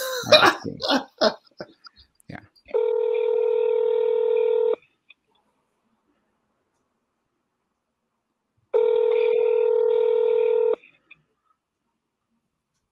Maybe it won't. Hello, this is Angelo Badalamenti. Please leave a message and I shall return your call. Thank you. Leave it. Hi, this is retired filmmaker George Lucas calling from the George Lucas Talk Show. I think maybe I'll try again in a few minutes. This is calling for Angelo. Thank you. Bye. Just calling Angelo Badalamenti, the musical composer who, of course, did the music for On the Air, Twin Peaks, many other David Lynch projects. So we'll see if we get a hold of him. We'll try him a little bit later. Yeah. That score was just, I love that score. Yeah. It was so out there. It's the best. It's so good. Yeah. And the music on the theme music, there's more songs on the air than one would anticipate. You know, there's so many little songs. There's the Mr. Peanut song. There's the bird in the tree song in the pilot where you always have Betty pulling out the bird in the tree. And it's a beautiful little song, but also very funny in the context of the show. Yeah. It was wild. I mean, you know, because they didn't air them, it's like you forget what it was a while before I even saw the full, you know, comprehensive episodes. Yeah, because I think it was only, if I remember right, it's only released in Japan, right, George? Is that where? Yes, exactly. Yeah, I believe it. Yeah, and there was a VHS release as well, but it's certainly like, I do feel like it's long past time to get this out there in a proper way where people can officially enjoy it, because it's been this sort of a bootleg secret for most of its existence, because American audiences weren't even given the choice to watch 4 of the episodes, including the second one. You know, they skipped right to episode 3, and you know, I'm certainly in favor of releasing episodes out of strict numerical order, but it has to be the filmmaker's choice. Yeah, right. You see, and I didn't even realize that. I mean, you know, I was just numbers are rising. Numbers are rising. Watto, you get to eat your sandwich now. Okay, ready? Are the folks ready? I got my energy drink, of course, a matcha green tea to center myself. And now, Zen Watto is about to eat a sandwich. What do we got? Peanut butter and jelly. Peanut butter and jelly. I'm trying to respect my stomach this week. Zen Watto. Hashtag Zen Watto. Watto usually eats a very large meat sandwich, and it never ends up agreeing with him. So it's good that he's doing a little bit better. Mel, are you in New York or are you based in LA? I'm based in New York. You are? Yeah, I was born and raised here, and I went out after I did the Rink on Broadway, and then came back and did Big Deal really quickly, and then I came back out. Yeah. And that's when, I started doing the Los Angeles thing. And then, but theater's always been my first love, so I came back and, did The Lion King, playing Mufasa, and, all that sort of wonderful crap, So great. How has your quarantine been? I am fortunate. I have a house up in the Catskills, in the Catskill Mountains. Yeah. So I have been able to escape and hunker down. The motherland. Yes. I'm in the city right now because, I got a little something going on. But the spending the time up there is great because previously I was only a weekender. I'd never spent more than 4 days, and I've had the place forever. So it's been up there since March. So it's great. I mean, it ended. I was doing the revival of Kiss Me Kate on Broadway, and then did this sort of interesting, wacky version of Paradise Lost. Oh, wow. The guy turned it into a play, and I was playing Angel Gabriel. Yeah. And that's very cool. So, and right after that, as soon as that ended, we went into lockdown. So I just went upstate. So. That's good. Yeah, you've had a really great Broadway career. I was like going down your Wikipedia, and it's just like, it's wild. You've had a really cool, interesting, varied career. Very, yeah. I was just talking to a friend about it. You just go, wow, I can now look back at all this stuff, and the wild and the wonderful, and and they're all, each one's so individual, and you have these stories that people just don't believe. I mean, everybody has stories about their careers, but you just don't, you think, wow, I really did those things. If you wrote it in a script, you go, oh, come on, you can't put that in there. It's nobody's going to believe it happened that way, but they do, Real life is stranger than fiction. Yeah. Well, thank you so much for coming on. This has been super fun. Really has. Thank you so much. It's been such a pleasure to meet you and to hear all these stories. And you're so great on the air. You're great in everything. Oh, please. It really was my pleasure. And good luck with the rest of the thank you so much. Thank you. I don't want to put words in your mouth, Mel, but all the stories you shared with us, I feel like if there's a lesson for young actors out there, and I'll extend it, young artists out there, I feel like the words of wisdom you have passed along to us today are, sometimes you have to hit the fuck softer. Let's get that trending. Sometimes you have to hit the fuck soft. That's right. There you go. When you know when it's right to go soft on that fuck. That's right. You really do. Yeah. Amen on that. Amen. So fun. Amen. Thank you, Mel. Right. Come back anytime. Okay. Thank you. We'll see ya. Bye-bye. Absolutely. See, this is a Zen Watto lesson. This is a Zen Watto lesson. Amp Watto hits every fuck as hard as he can. I've always said that, Watto. You hit those fucks so hard. I'm a hard fucker, but Zen Watto, sometimes Zen Watto, all about the soft fuck. Drinking my energy drink. Well, we missed a call from Angelo Badalamenti. What?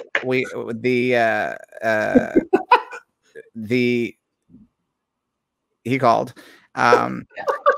So, but we're gonna be Zen about it. Okay. Maybe he'll come back.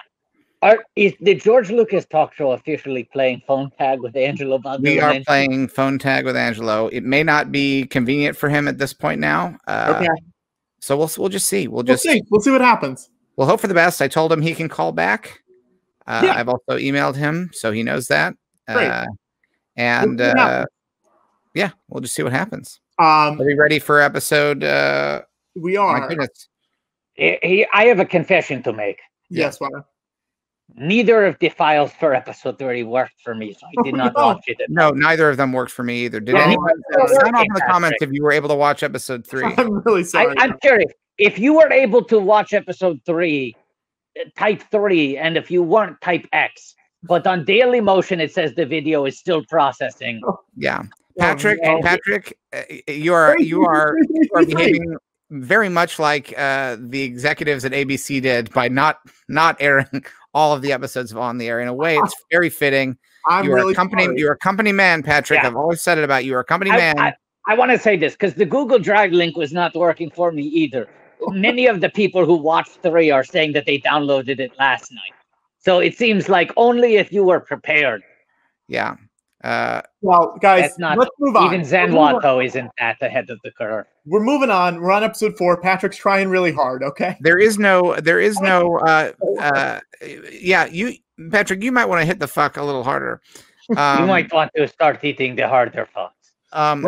I do think that fortunately I want to assure people there is no continuity. The most continuity I think would have been between the pilot and episode 2. You should clarify. I mean, there is continuity within episodes. Like, it's not like someone's wearing a hat one shot and then it disappears. And then it comes back. I would actually say there is not always continuity, but it's deliberate. It's deliberate. It's a choice. Sure. Yeah. It's a choice. Guys, we're going to start episode 4. Let me bring in a guest because we have a cool guest. We got a real cool guest. Yeah, I love cool guests. All the guests that we've seen so far have been in front of the camera, right? Makes me wonder what's going on behind the camera. Watto, did you know there's other people behind the camera? Like another Watto behind the camera? What do you mean? Who else would be behind the camera? There's people who are working behind the scenes. But this, our guest was an art director on the show. Let me bring in Gregory Van Horn. Hey. Gregory! How are you guys? Good. How are you? Great. Very sad. I've been listening in. I feel like I've been like my own little green room here now. Good. A virtual green room. Yes. Exactly. It's about all we could afford on the air at the time. Probably. That is what we've heard. Yeah. We heard there were no bathrooms. That was the there were no bathrooms. Yeah. There were no offices. We worked in a glorified closet, really. The designer and me, it was Okawita, and he smoked like a chimney. The guy smoked all the time. So, I probably have a few years of lung damage in me. Well, let's start episode 4, and then we can get into it. We'll all press play. Hopefully this one works. This one does work. I tested it. I had plenty of time during episode 3. All right.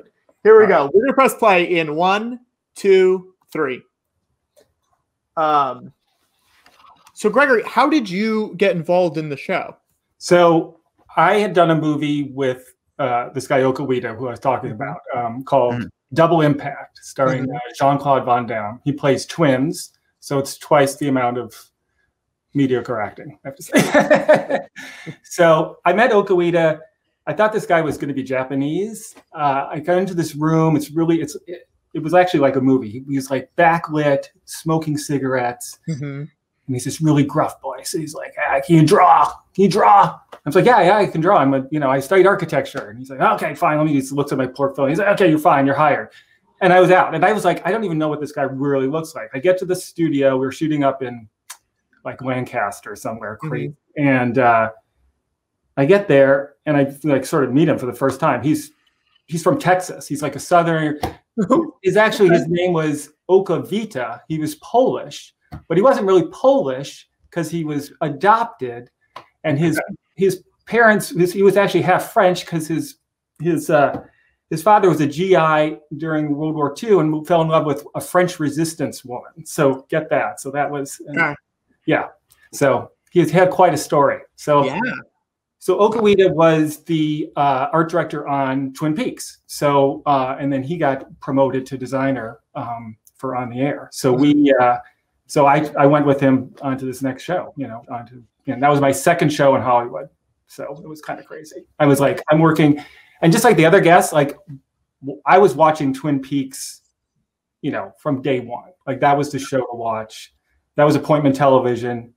I don't remember what night that was, but we all crowded around our little television, and I believe it started on Thursdays. It was on Thursday. It had a very good time slot at first, and then eventually they shuttled it off to Saturdays, just like On the Air. Yeah. So. Wow. Yeah. That's that's a good way to get in. Yeah. No, it was great. yeah, and then my career just went downhill from there on in. So, well, it's hard to find if you start off with Twin Peaks and On the Air. It's hard to find a third show that is on that same wavelength. You're already traveling a very unusual path. The only thing that came close to that is a show called Lucky Louie, which was on HBO. Right. The now somewhat disgraced Louis C.K., wonderful guy, but we did it all. That show we did all as live in front of a studio audience, but nothing pre-taped at all. Right. So that when we revealed something, like one time Louis fell asleep and his whole house got graffitied, we actually blacked out for a minute and then took away a bunch of flats and revealed all so it was pretty cool. It was great. Cool. Yeah. But nothing really compared to the amount of time we spent doing all these gags with the special effects department was insane. Like we and like you get no money. Like they would and love David. David would like sketch something like just really quick. He's like, I want this thing and it's like in this weird little thing, and then we would have to like decipher his drawing and make it happen within a few days usually. So it was great. I mean, I don't know if this is actually the way you did it or if you just pulled it off so well that it seemed like it, but it seems like the way they would have done the gags in the, physical comedy and, set stuff. It seems like the way they would have done it in the 40s and 50s. I don't know if that's really how you did it or if it's just like, well, you pulled it off successfully. No, it was all sort of in that genre. Like we would, it was a very theatrical stage too. Like it had all this rigging and, and we rigged everything up. Things were flying everywhere. Everything you see was, it was all on carts rolling in and out all the time. It was, it was all choreographed and all the art is original. That's all Okawita. He's a great artist too. So he would draw all that stuff, paint it all out. Sometimes he would go down to set and actually paint it. So it was crazy. But everything was, I think one of your guests was talking about, the cameras were authentic. I mean, everything we got was kind of authentic from the time. Like all the props, all the dressing and stuff. So that's very cool. Yeah. We're looking right now at Blinky's What He Sees. Right. It's very funny to watch. It's a show that's ahead of its time, and it really feels a lot like, I feel like 30 Rock and Larry Sanders, a lot of those behind the scenes shows owe a lot to this show, whether they know it or not. Thematically. Yeah, and I don't think anyone really had talked about, in terms of this sort of show within a show from the 50s, that feel and the whole vibe, down to everything we were doing. Like at the opening, there's a skyscraper with the radio antenna on top. We actually built that at like quarters, like 1/10 scale or something. It was pretty big.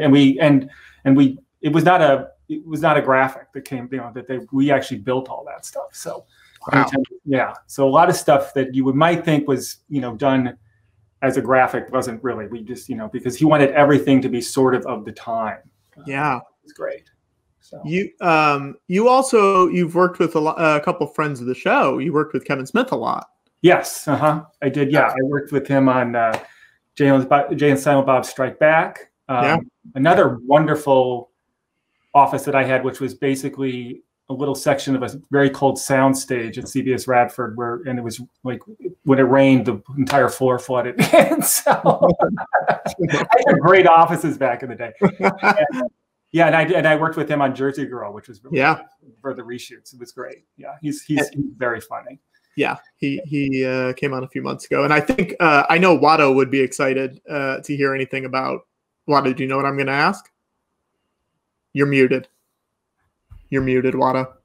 Watto, you're muted. Watto's muted.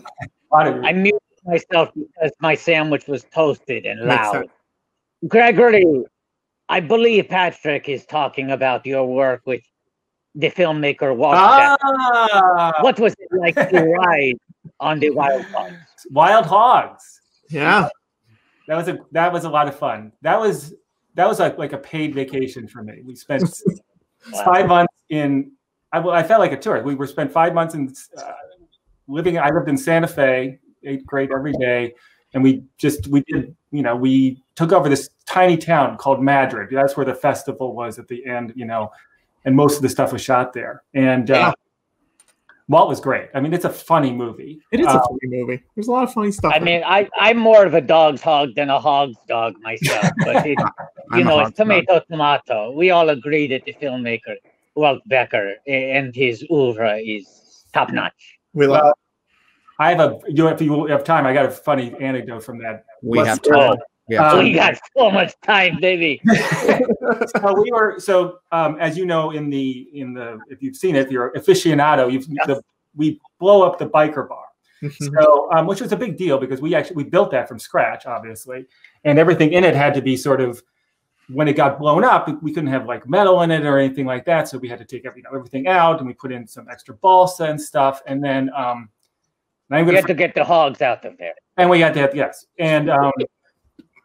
So they're metal. The hogs are metal. What I did logically. Vroom, vroom. So I was good friends with the effects guy, and he, so and all the guys were kind of, they're all trying to out macho each other a little bit. When one guy, like if Travolta got a little something special on his bike, and Tim Allen had something special, and they were. And it was very, it was sort of a little bit wanting up, and I'm blanking on the villain in the show, but Ray Liotta. So Ray was everybody loves Ray, and Ray was very method. So when they're having these arguments in the bar, when he comes over and like messes with them, he was messing with them through the entire shooting. Like he just was in character the whole time, telling them they were real terrible actors and things like that. Wow. So when Ray's in front of the bar, and they're like, they're safety distance apart, and they're like, okay, 1, 2, 3, we're going to blow it up. The effect guy, hits it, he goes, boom. Everyone's like, yeah. And then he's like, watch this, boom. And the entire thing, and everyone ran. They were all scared like it just blew up. The second blow was a real thing. The shockwave was like hit you in the face. It was, oh my gosh. That's insane. Those were the days. I don't know if you could get away with that now. But. Yeah. You wouldn't need to. You just do it digitally. You wouldn't, it would be hard to justify. You'd have to really push to justify the practical, I think, at this point, because people would say, well, why don't we just press these 3 buttons and we'll make it happen? Yeah, but that's the Wild West of the mid 2000s when the hogs were truly wild. You're right, man. The other funny thing we did, well, that was not funny. It was funny in retrospect. But so this little town is called Madrid. It's in New Mexico. It's where we did the thing. It's unincorporated. It's really off the grid. You can almost homestead there, squat, whatever you want to do. So we get in this town and we, they're like, we need to build like a giant sunshade because, it's too bright for the, for our actors like coming down the street. So we build this giant sunshade. We dig all these telephone poles into the ground so we can make it look like, realistic. And we think, we get the dig alert out there. We get everything worked, and the second day we start digging, we hit the water main, and the whole like downtown's flooding, and everyone's desperate. They're trying to get a hold of. There's like one guy in charge of the water management there. He knows how to turn the water off. He won't come out of his house. He was scared to death that he screwed up, and they had to call somebody in from Albuquerque to take care of it. So the whole town had to dry it out. I think we had we delayed like 3 or 4 days because the whole town was like it was flooded. It was insane. I Googled Madrid, New Mexico, and what came up was Madrid, New Mexico is a recovered ghost town that now exists as an art destination. Wow. Yeah. Well, we left. Yeah. I also love Where is Wild Hogs Madrid? Yeah. The Hogs Dogs are right in there, second place in the searches. Let's bump that up. No, wait, the Hogs Dogs. Gregory, I have another question for you, if you don't mind. You work in production design, art direction. In your field, you tend to jump back and forth between the 2 titles, as many do. They're kissing cousins. But Jack Fisk, legendary production designer, 2-time Academy Award winner, directed 1 episode of On the Air. I think 2. Yeah, I think it was two. Yeah. But is not primarily a director. As a young production designer at the beginning of your career, what was it like working with him as a director? Did you sort of seek him for any advice? He was, he was amazing. I mean, they were all amazing, obviously. But to have him, and doing it, he was very, and it was good for the reason that he was a designer, because the show is obviously very heavily visual. I mean, the whole thing, almost, every scene, every little bit, So he got it, and he really worked with it. He really, I think, brought in some interesting ideas and really made it play. And even in terms of the shots, and I'm just looking now, and just everything was always, I'm looking like of course, we've got signs everywhere, the whole bit. So, he was great. It's a very handmade, it's a very tactile show, like whenever there's a digital effect, it usually, it calls attention to itself in a way, like the Boseman Simplex shots or things like that. Yeah. But for the most part, you can feel how real everything is. Mm-hmm. Yeah. And remember, we also did all this art before computers. So we were I was hand drawing all the ZBC logo and everything. Did you make the Lester Guy Show logo? I think Okawita did that one. I did the ZBC. Right. I did the game show one. Mm-hmm. Yeah. So we kind of split. It just depended on how busy we were. Yeah. Who would have, tell me a little bit. I'm jumping ahead a little bit just because I want to ask about it. The design of the Mr. Peanuts puppet. Who would have been in charge of that? I think that was, I want to feel that was like a specialty prop thing that we did. Mm-hmm. Right. I think I think that was subbed out. I'd have to look at it. I haven't gotten that far in the episodes. So, right. But, I wonder where that Mr. Peanuts puppet is now, I wonder. It's probably in David's collection of weird stuff. Were you ever around Snaps, the dog, on set? Yes. Oh, yes. What was Snaps like? Snaps was actually fine. There was a few times where it would just wander off, but mostly, and he was a good sport, because I think that they, when they're pulling on with his leash under the stage, that's really happening. So he was a good sport. I don't remember it being. Snaps has to do a lot of, he'll walk on screen carrying a sign. He'll come on wearing a little hat and a pipe. There's various things that Snaps really gets into the action. There's Mr. Peanuts. I do not know. That would definitely been the prop guy. And I don't know where that from. Probably somebody's weird, twisted imagination, though. Mr. Peanuts has some big Baby Froggy energy, which is making me realize we have not seen Baby Froggy in 2 weeks. Well, Baby Froggy should be on his way to you, Watto, I believe, in the postal system. Gregory, don't worry about any of this. We can deal with this later. Maybe I want a Baby Froggy too. I don't know. How rude of you, Patrick, to say that Gregory doesn't need to worry about this. Let's include Gregory. I, for one, do not think we should be blocking Gregory from getting a Baby Froggy. George, do you have... I consider Gregory a friend, unlike you, Patrick. Trying to obstruct Gregory's joy. Gregory, I would love to send you 3 Baby Froggies if I could. Okay, well, that'd be great. I could use them. That'd be nice. We may have to get someone to make new ones. Patrick? I don't want to cause any animosity between Patrick and Watto. I'm sorry. No. Patrick can make the fight by making a Baby Froggy to send to Gregory now, since I'm sure he's ingenuitive. He can figure out a way to make a Baby Froggy. Yeah. I mean, he's no Gregory Van Horn, but he can whip up a lid or something. I was going to say, and then Gregory can see the difference between our levels of talent, and I'd send him the frog. Speaking of which, though, do you keep stuff from sets? I do sometimes.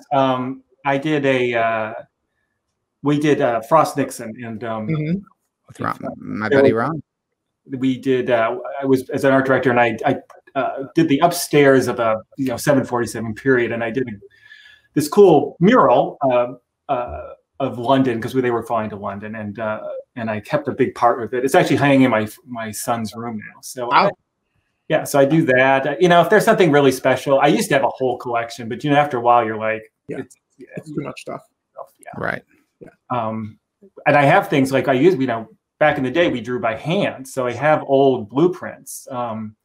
No, those are pretty. Those are in LA somewhere. I'm in Chicago right now doing a show. But, yeah, so whatever you can say, because and I was like, oh, I'll always draw by hand. I'm just gonna, So I threw a lot of stuff, and the stuff became property, of course.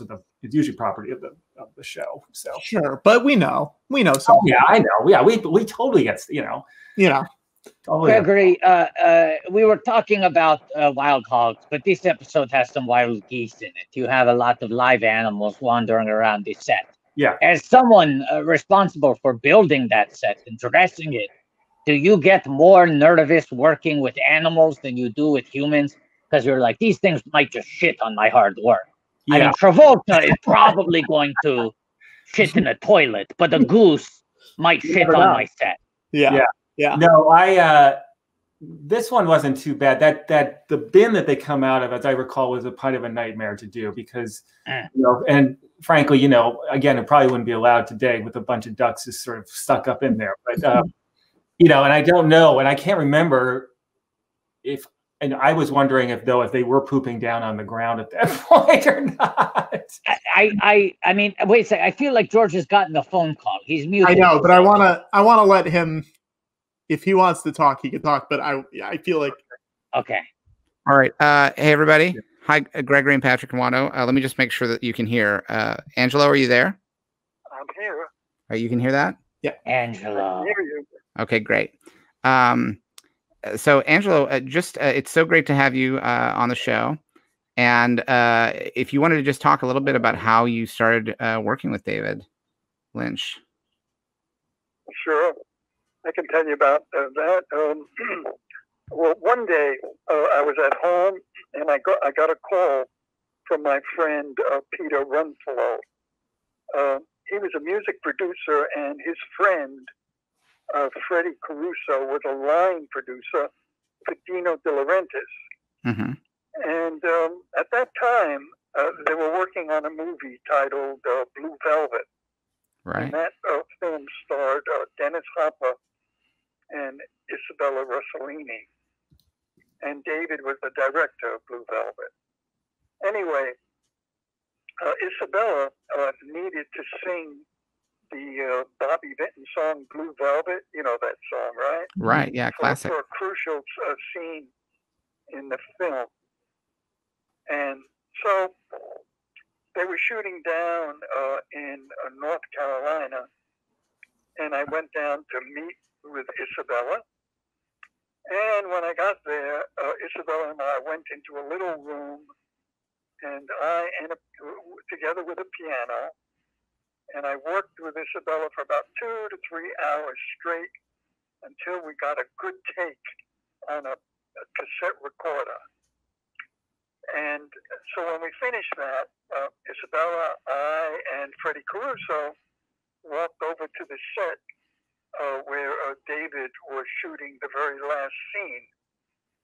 And we had the cassette tape. And Freddie said to Angelo and Isabella, "Did this, David? Why don't you take a listen to it?" And David put his earphones, and right away he said, "That's the ticket. It's peachy keen." And I said to Freddie, "Fred, I'm from Bensonhurst, Brooklyn. I never heard an expression like 'that's the ticket' and 'that's peachy keen.' What does that mean?" He says, "Angelo, David loves it." So anyway, David, Isabella, and I went to New York to record the song. And David heard it, and he absolutely loved it. Now, in the film, David wanted to use the Cocteau Twins for music, some music in the film, but it was going to cost a lot of money, but David had full creative control. And the producers were in a conundrum because they didn't have the budget. I think it was like $50,000 to pay for the Cocteau Twins. So Dino De Laurentiis asked me, to write a song, to replace the song that David loved so much. So I said, you know what? Ask David to write a lyric. and then I'll try to write some music, and hopefully it would work. And sure enough, you know, David wrote these beautiful lyrics on a scrap of paper, and I wrote music to it, and the title was, you know, Mysteries of Love, Mystery of Love, and then, you know, I wrote it. I played the song for David, and then he said, Angelo, go and find a singer, you know, who has a unique voice, like someone who could sing like an angel. And a friend of mine was Julie Cruz. I called Julie, and I said, let's go to the studio and record the song that David wrote a lyric to, and I wrote music. And I said, but you gotta whisper the song to Julie. She, you know, make it like David said, make the song and her sing, you know, like a song that floats, you know. And he heard what Julie did, and he flipped out. And then David asked me to score the film. And then right after that, you know, David and I got together, and we wrote a bunch of new songs for Julie. And I'll give you a little info on how Twin Peaks started. David called me that he was working on a show for television titled Twin Peaks. Before he shot any of the scenes, David would come over and we would work together, and he would talk through the scenes. And as he talked through the scenes, I would close my eyes at the keyboard, and I would write music. I would just play and record. And as he talked, he would go through these details, and he would walk through the scene. And his words, this is what's remarkable, his words simply would get me on a track. And we would enter the space. And every project that David and I have done, and you know, has been like that. He would just talk to me, sitting next to me at a keyboard. I'd close my eyes, sit down at the keyboard, and play. Just amazing how that worked out. And as far as the music of Twin Peaks, David had got a lot of ground, because it's been so many different kinds of moods, you know, together with the widest range of relationships and emotions. There was sadness and passion, ecstasy, you know, love, tenderness, and even a little bit of violence. So, and David said to me, Angelo, he added, he said, he's going to need music that's mysterious, you know, dark and abstract, and there's going to be scenes that will need some jazzy, cool stuff, you know, sometimes dissonant and sometimes sexy. You know, for instance, this character, as we all know, as Sexy Audrey. And after all of these requests, David, I remember him telling me, he finalized it by saying, Angelo, the most important thing is I'm going to need music that's going to tear the hearts out of people. Okay.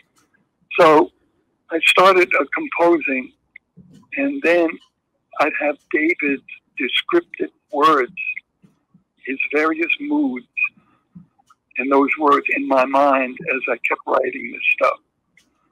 And then, you know, I'll just let you know that, you know, David and I have been friends. Actually, we're more than friends. We're more than just friends. You know, we're brothers. And that's so nice. I'd like to wrap this up for you guys, you know, by sharing a favorite Twin Peaks anecdote with you. Yes, please. That's this. I had a call from Paul McCartney that Paul would love to me to come to London and go to the Abbey Road Studios and work with him on something that he's working on. And and would I be able to do that? Anyway, so I went to London. I met with Paul, and I did some writing for him, and with an orchestra, and he came over to me as the conductor stand and said, "Angelo, I just got to tell you this." He said, "I was invited by the Queen's office that to perform 30 minutes of my music to help celebrate her birthday at Buckingham Palace." And Paul said to me, he said, "Now I'm just about to go on stage," and the Queen comes over to me and she says, "Oh, Mr. McCartney, it was just so lovely to see you tonight." And Paul said, "Oh, Your Highness, I'm so thrilled to be able to come here, help celebrate your birthday, and perform 30 minutes of my music for you." She says, "Oh, Mr. McCartney, I can't stay." And she took her finger and pointed to her watch, and she said, "Don't you see, Mr. McCartney, that it's 5 minutes of 8. I must go upstairs and watch Twin Peaks." Well, that was it, man. So I can leave you guys, with that. Angelo, that's beautiful. I just also want to say, David and I have been friends, and actually, David and I are more than just friends. We're brothers, and so. Well, thank you so much, Angelo. Everyone's very excited to hear from you. Well, thank you, Angelo. Stay safe, everybody, and we'll talk soon. All right. Bye, Angelo. Thank you. Bye, Angelo. Thank you. Talk soon, Angelo. We'll talk to him soon. We're going to talk to him soon. We're going to talk to him soon. I owe him a phone call. Here, let's start this episode really quick, and we'll talk to Gregory a little bit more because I feel like we ate up a lot of his time. Sorry about that, Gregory. That was a time-sensitive moment. Amazing. Truly the best. Yeah. I'm happy to be upstaged by Angelo. When Angelo's on the horn, Gregory will take a moment on the bench. He understands. He is great. We had to put him in the van because we had Angelo on the horn. Yes, we put Gregory in the van. All right, let's press play. We're going to press play on episode 5. 1, 2, 3. All right, how's my sound? Because I had to adjust it to try to get the phone to. Is my sound okay? He's good. Yeah, now it sounds good. It's good. It's all good. We're very zen. I'm sorry I got angry at you about Froggy Gate, Patrick, but Watto is very zen this time. I get it. Gregory, what do you remember being the hardest thing about this show? The money. I mean, they had the money to do the work. I mean, because we were trying to do, we were trying to reinvent this whole environment, this whole world that it was. And between the, doing the control booth and the giant stage, and that was all, at that time, that was all, stainless steel laminate that was expensive. I mean, just doing all those lights and everything. And then, there's 8 gags or 10 gags per show that that you've got to get done. And, shoestring construction group, people we're building on, we have to construct between the bells. Because there's just no room to do anything. So there is a kind of punk rock sort of DIY vibe to the show's aesthetic, and I guess that was out of necessity as much as anything. But it's hard to imagine that this would have been improved in a way by having unlimited resources, because part of the charm of it is it does feel like a show that you're getting away with. There's unlimited resources. Sorry, I had to. The thing was, that like a Palpatine joke. Yeah. I was thinking, because the whole dispute with ABC, and I think ABC was expecting another Twin Peaks, and they were throw as much money as they, and when they didn't get that, they were like, forget it, and but he still wanted, he was still wanted to do it, which is great. I mean, it was, again, it was a lot of fun to work on. Now, David directed the pilot, and we had talked to some of the actors who said that once it was picking up the back 6, shall we say, of the season, that David was not around during that. But did you work with David in the design aspect? A few times. He was in he wasn't on stage, but we did meet him like in a trailer. You know, he would scroll. You know, if he had something specific he wanted to do, right, some information. But it was mostly, yeah. I mean, we were especially at the, you know, we were all excited during the pilot because he was around. You know, he was doing it, and then we were like, this is gonna be great. And then he wasn't. You know, he was angry. I understand why. And so it was sort of, it became a little bit though.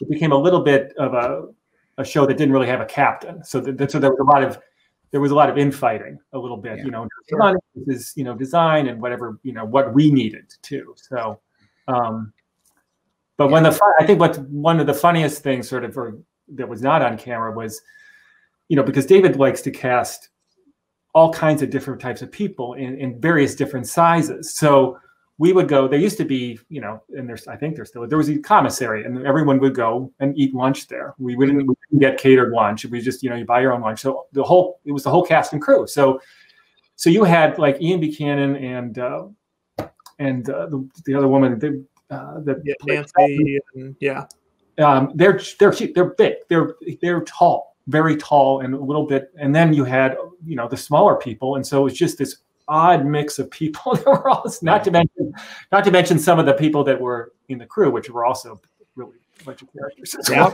what were the Hurry Up twins? Did you meet the Hurry Up twins? Yeah, they were two different people. Yes. I believe they're brothers. I think I don't remember. Yeah. Yeah. Shoot, I had a question. Now there aren't too many things to collect from On the Air, but there's a part of me that wonders whether this is pirated. Oh, George, I almost bought something like that. What do you mean bought? I've had this for decades. And this is a script for the Lester Guy Show, dated September 1957.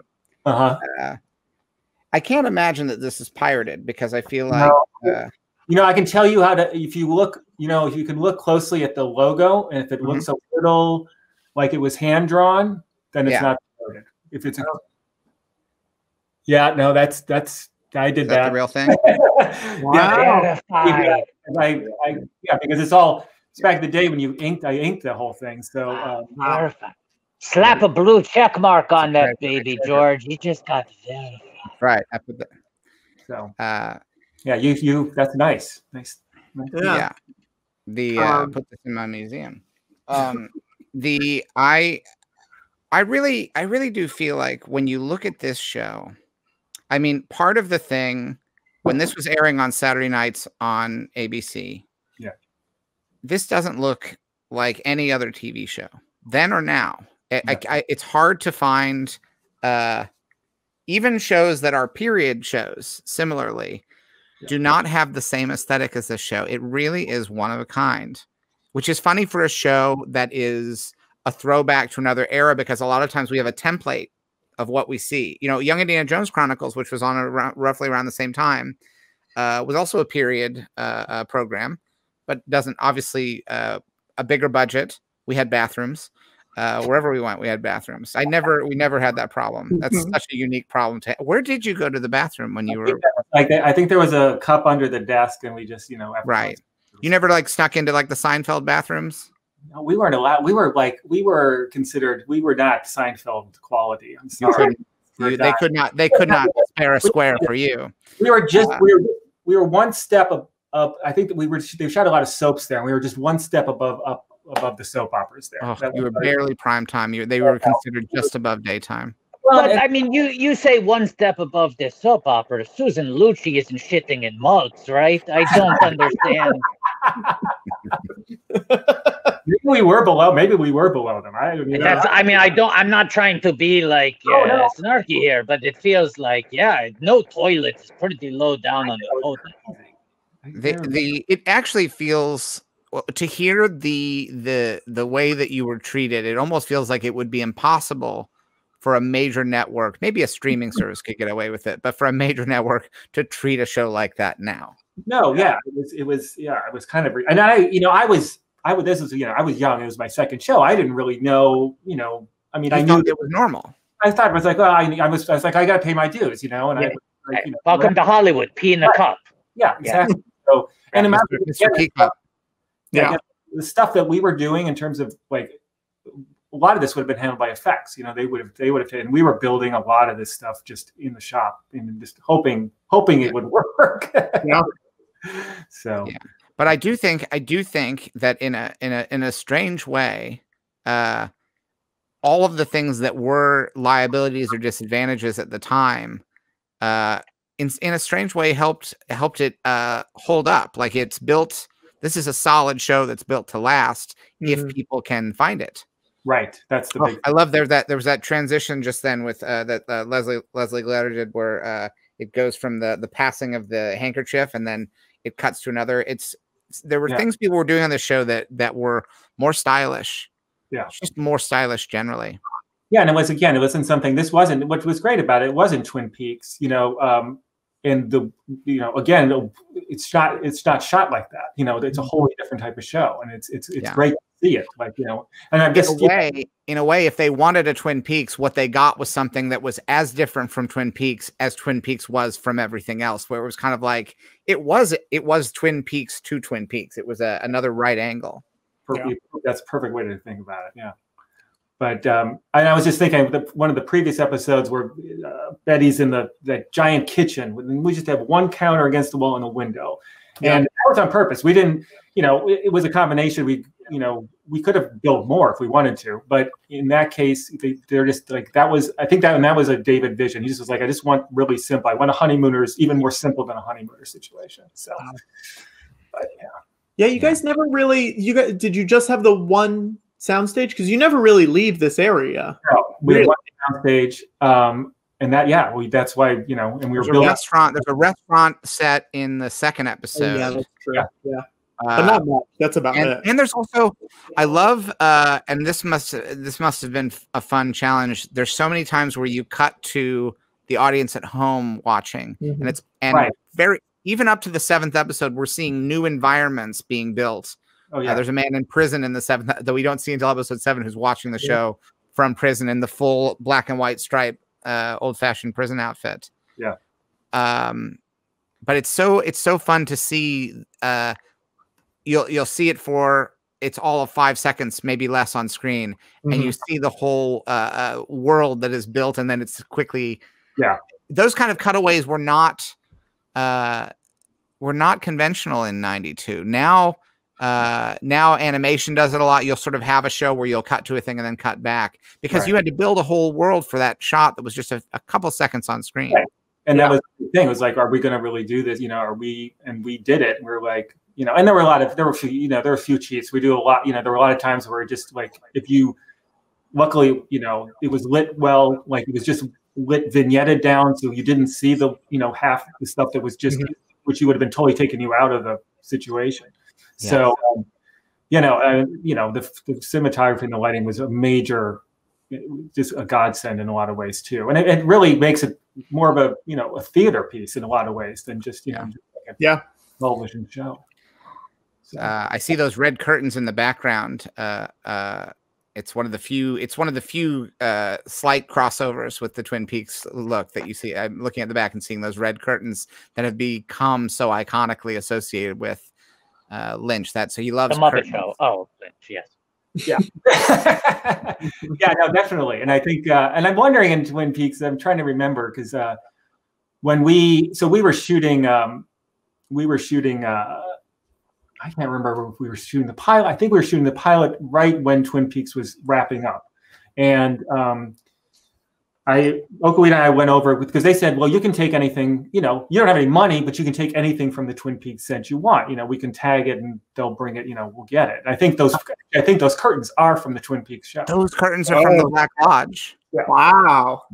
I think that might be an exclusive. I don't know. It could be an exclusive. I've never heard that before when I've I want people to add that to the IMDb trivia for the show. I hope I'm right. You know what? Print the legend. Print the legend. No, I honestly do because I remember us going, being like, we took, you know, we're like, we can use that bar, we can use, but there wasn't so much. It was pretty stylized, as we know. Yeah. Right. Let's say this, George. Let's say this. This is what we want the IMDb trivia to say. On the George Lucas talk show, Lucas Lynch, Art director Gregory Van Horn believes that the red curtains also came from Twin Peaks. There you go. Tag us in there. Make sure people see it. So whenever they're checking the On the Air IMDb trivia page, they'll see it. Yeah. What's been your favorite thing that you worked on? Like your overall best memories, overall T to B, top to bottom. Well, I would say the most. I mean, I think the most rewarding show was doing Frost Nixon. Ron Howard was pretty amazing. It was a pretty amazing. I mean, that the cast, the crew. I mean, everyone was super professional, and you know, and we just amazing actors like Frank Langella is like. It was crazy. You know. Again, but the funny thing again, I'll tell you about that, which was he was doing. So Ron was doing Frost Nixon, which was going to be we were hoping was going to be a big award winner. Shut out a little bit, but at the same time he was doing the sequel to the Da Vinci Code, which I met. Demons. Yeah. So he brought in. So while he's doing what they call the previs on Angels, called the pre-production, like all this stuff, and he's got this whole art. Like we're in this crappy sound stages in Culver City. That seems to be a theme for me. Crappy sound stages. And we are getting, we got a little craft service going, but nothing much. And we're like, it's a walk up, we're walking up. It's just a big bullpen office. So we go next door to raid the kitchen of the previous crew, and they got a full spread. They got all these computers out. They're like, rec room. I'm like, what the hell is going on here? Yeah. And we built all these sets on, again, 2 small sound stages. We built, everything had to be crammed in. Yeah. But it was worth it. I mean, it was a great, and everyone had to work. Everyone had to work for scale because it was union scale, but it was kind of funny. It was like, again, these guys next door are like making all this money, and it's like. I'm curious, Gregory, on the set of Frost Nixon, were people placing bets? Oh, on what? Who would win, Frost versus Nixon, or was that sort of banned as sort of insider trading? I would wonder if you're in the mix of things, if you're kind of duking out. I got 4. I mean, I think maybe if for the method, especially the method actors on there, they didn't read to the end, so they were don't quite know what was going on. And they shot 2 different endings, right, to prevent spoilers, so that no one knew who was. Right. Well, they had an ending where Nixon goes, actually gets to be elected to a 3rd term, and the whole. Wow. Oh. Yeah, he just cold cocks Frost. He's like, eat my fist. Yeah. I did look up Frost Nixon budget. What do you think it was? I'm going to say that it was $20 million. Okay. I'm going to say $2. Price is right. I'm trying to go without George? $4. $4? Okay, now let's do this. Angels and Demons. What do we think the Angels and Demons budget was? $85 million. $250. 65. Angels and Demons, $150 million. Wow, so that's a little bit. Frost Nixon, $25 million. Oh, no, that's the answer. There you go. Was there ever a part of you, since you started off working for Lynch Frost, when you got to Frost Nixon, did you feel like there was that it was like the circle was complete? Yeah, the circle was complete at that point. Was there ever a part of you that wishes that you had worked on the film Jack Frost? So you could have a trilogy of experiences. Yeah. I need another Frost in my. You need that. You're looking for that 3rd Frost. Like maybe a Frosty the Snowman sequel. I don't know. Yeah. Let's get it trending. Yeah, put it out. This is you putting it out into the world. Right. I have to have, and Cynthia Nixon has to be in it, so I have the whole. Cynthia Nixon is Frosty the Snowman. Let's get the fan art happening. That would be quite a poster if it was Nixon. Frost Nixon. Yeah. All you have to do is you have to convince her. Well, I think it works either way. You have Nixon Frost on the poster, looks good, but if you could get her to just let her name be below the title on the poster, just so you can get that Frost Nixon magic. Right. You flip the standard. You have all the supporting cast above the title, and then she's the one name below the title. Well, sometimes you have to do it for the art. Just that. Greg, can you tell me a little bit about the art that you're in front of right now? The art that's on the wall behind. This is so my wife loves to go to estate sales, and so we're in the suburbs of Chicago. So there are a lot. Well, pre-COVID, obviously. So we basically, we're sort of dumpster divers. So we go and we find mid-century stuff all the time, and we just collect it. We have a whole crazy collection of stuff like that. Yeah. So it's art, and we're very happy when we can beat out the hipsters that come and try to find the mid-century stuff. Usually that we get there early, and if we have to trip them on the way in at the door, so we can scramble and get that nice piece of rug art, then that's what we do. Because are you guys shooting right now? Because you're on Chicago PD, right? Correct. Yeah, we are shooting. We're on our I think we're on our fifth episode right now. The other two shows had to shut down because of the coronavirus, but we now, knock on wood, we're going along. Yeah, it's been very interesting. It's shooting is a entirely different thing now. We all drive to every location to look at it. We don't take a bus. We get tested.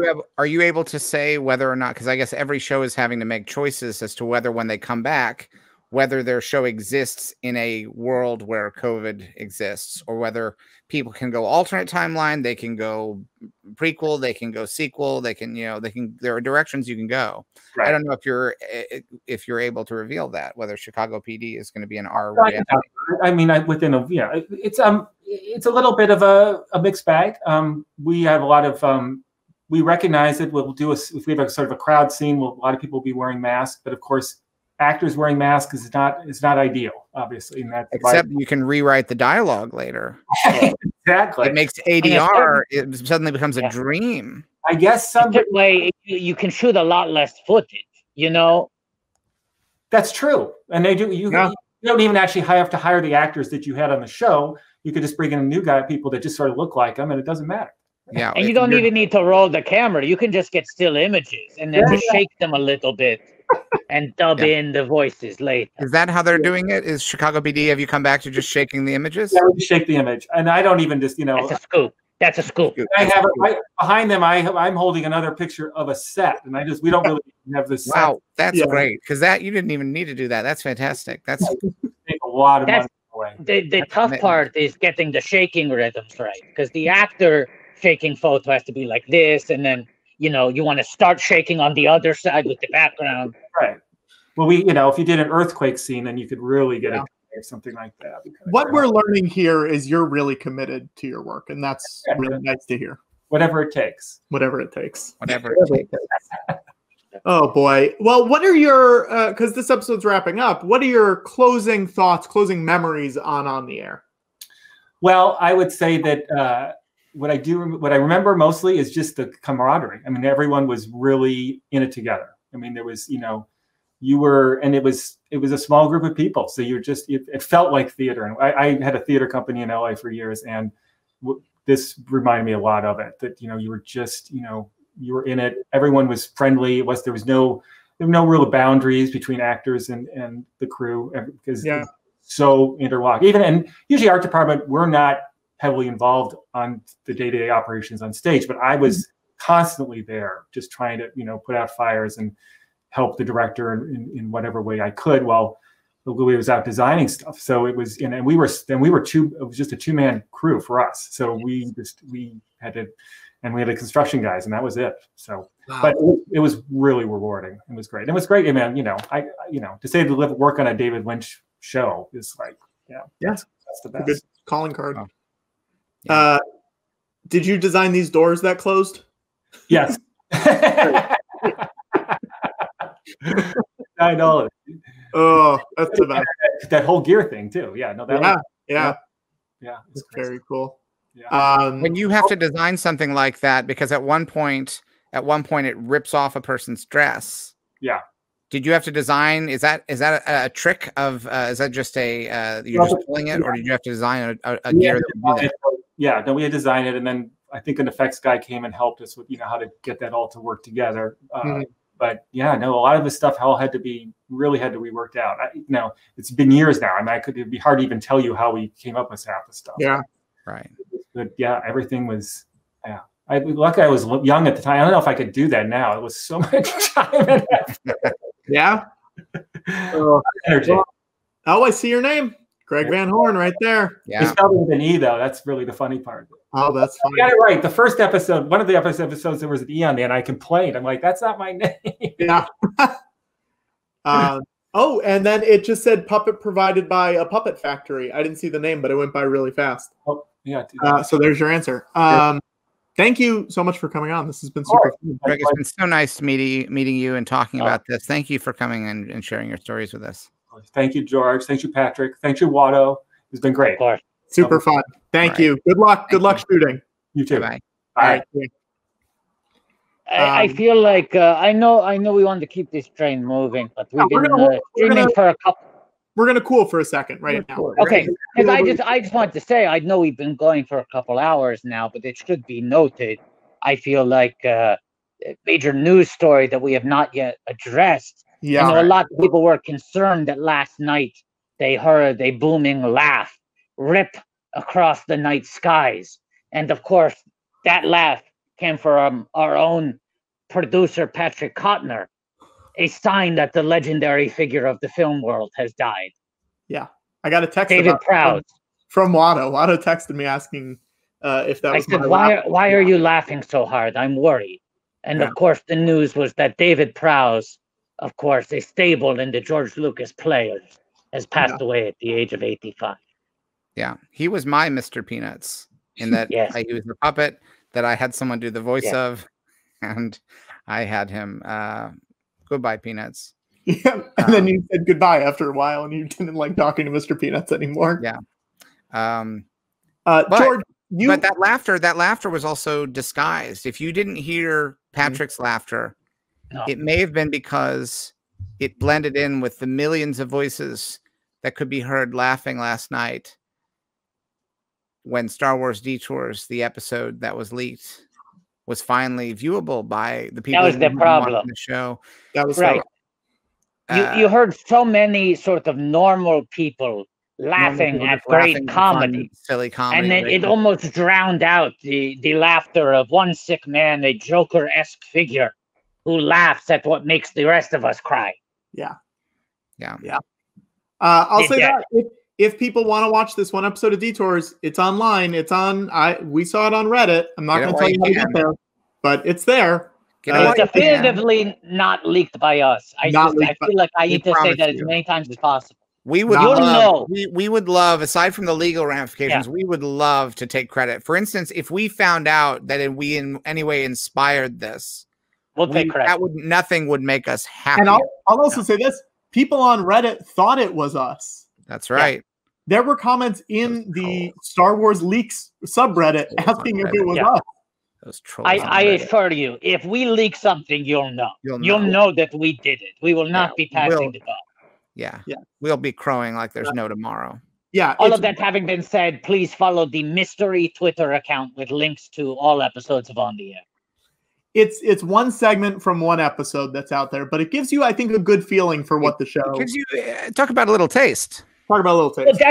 I saw someone say online, I'm surprised this is only 6 minutes long. I thought it was a 22-minute show because it's been framed as a full episode. Not the case. Each episode is made up of sort of 3 stories of that length. Yeah, what you were seeing is act 1 of 3 in an episode, and then you multiply that by 39, and then many more scripts that were never completed. Right. Detours episodes are each comprised of 3 standalone acts, each centered around a different location. We're getting a good question in the chat, and I'm going to bring it up, and you're not going to like it. What is it? Here's the scoop, okay? The Watto drawings are going to be Life Day deliveries. Yes. But I'm going. Should we say what get fan art of a character that I've just created called Darth Mail, MIAL, and he's the reason why Watto's drawings haven't been sent out. He's preventing. But here's the scoop. I don't want to spill the tea, but here's the scoop, okay? I apologize for the delay. The scoop is that each drawing will now be coming with a complimentary Comtech chip. That's the scoop. Watto's giving you a little something extra to apologize for the delay, much like a Kickstarter that delivers its product 2 years after the promised date. And let's I want to talk about something that I have here while we're talking about things. Okay, George, let me just bring up. Yeah. Can I announce our December marathon? Yes. December 20th, the George Lucas Talk Show holiday special. Raising money for Feeding America. Look at me. Look at me. Guys, look at me. I got a lot of gifts that I want to give out. Wait, gifts? GIFS? GIFTS, George. He added the T. I got a lot GLTS, GIF. GLTS, GIFTS you're talking about. Yes. So what we're going to do for the holiday specials, if you donate a certain amount to Feeding America, we're going to figure this out later, enough so it makes it worth it to mail it all out and everything, like, you know, covers all the price, you will get a gift from me. Is it a surprise mystery gift? And from Watto. It's a multitude of gifts that we're going to talk about during the show because it's, I've had boxes in my kitchen from friend of the show, Mike and Tally. I have boxes of some of my own stuff. I have a lot of stuff that we're giving out. But let's say it's gonna be a slightly different show. It's gonna be our holiday special, and so we're going to have a lot of drop-ins, a lot of guests, a lot of performances, but not a watch along.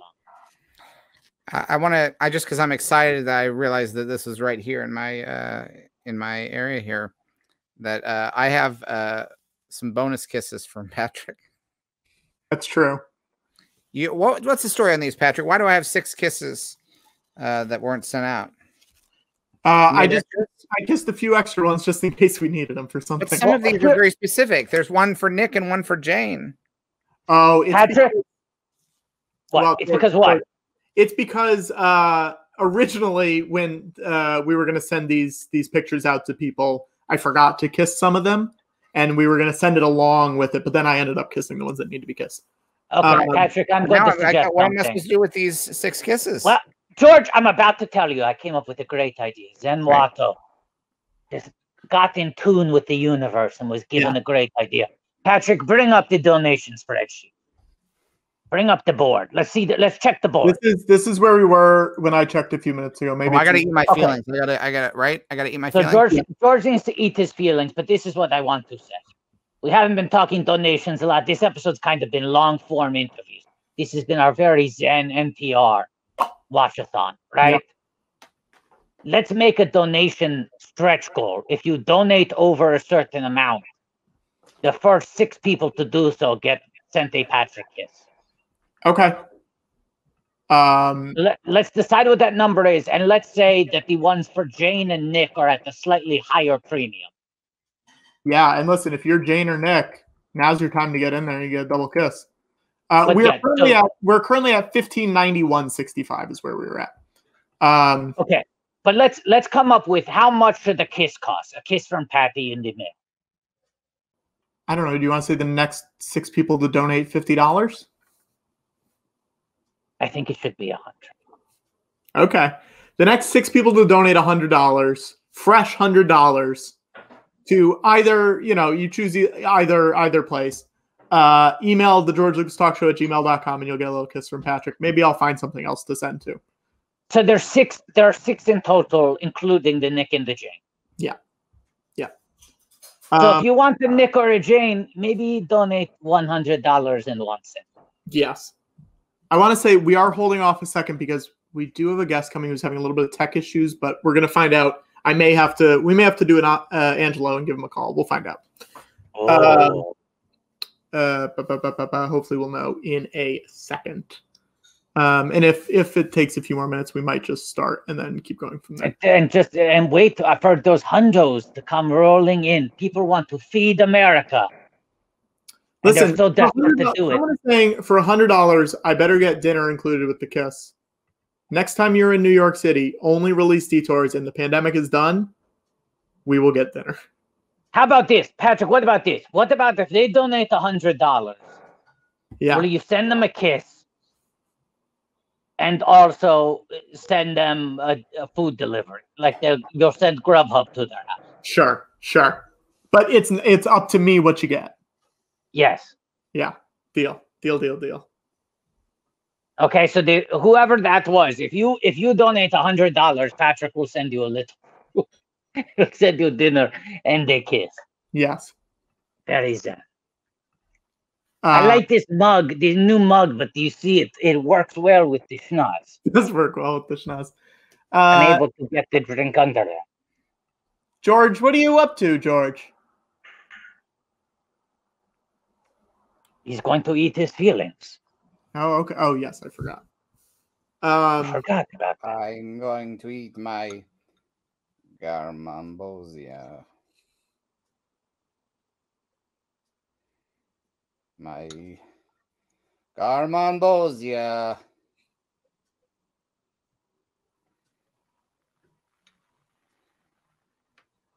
My garmonbozia. I'm going to eat my garmonbozia.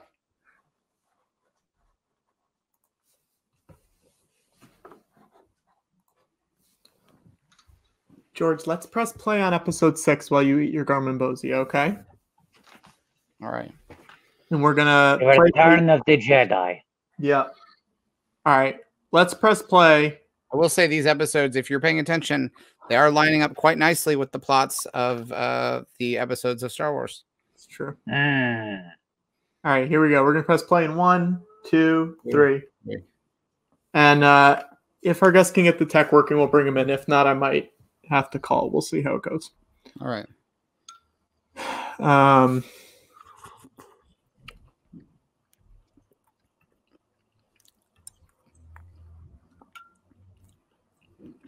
Patrick, can you? Is there sugar in cream corn? Yeah, Patrick, please look it up. He's famously diabetic. George, I don't know. I'm gonna pull off screen for a second. Hang on. I'm gonna look this up. Glad Patrick cares about my health. Talk about producing. You ask him to do something for the show, and he instead decides to leave the show. Can someone in the comments tell me is it okay for me to be eating this garmon? Someone please look it up, because our producer has decided to pioneer a radical form of anti-producing. Rather than cater to the needs of the production, he chooses to disengage.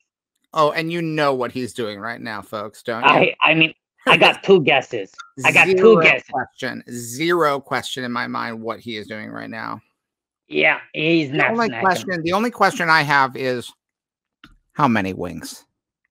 Oh boy. Yeah. The full 40, or is he going for 80? Yeah. Got to know. And does he? Hey, George, Mata. Yeah. I have a guest on the phone. Do you want to meet them? Absolutely. Yeah, I'd love nothing more. Okay. Remember how we had Greg on earlier, and he was the guy from behind the camera? Mm-hmm. Yeah. We have another person coming on behind the camera. Isn't that exciting? Weird way to introduce someone, but sure. I'm going with how the day's been going. This is the co-executive producer of On the Air. Please welcome Robert Engels. Robert. Hi, folks. Can you guys hear Robert, guys? Yes. Can you hear me okay? Awesome. So, Robert, we're on episode 6 right now of On the Air. We'd love to hear your origin story for the show. Well, I think that episode is there is a trick called the Gypsy Traveler, and that's I have a magician friend who showed me what that was, and I thought, well, this is a natural for Lester. Do you know what I mean? Yeah. I mean, this is a great place for him to screw up, which was really the inspiration there, Yeah. And it's the, at that point when we're doing the 6th one, we already know we're only going to get 7. Do you know what I mean? Sure.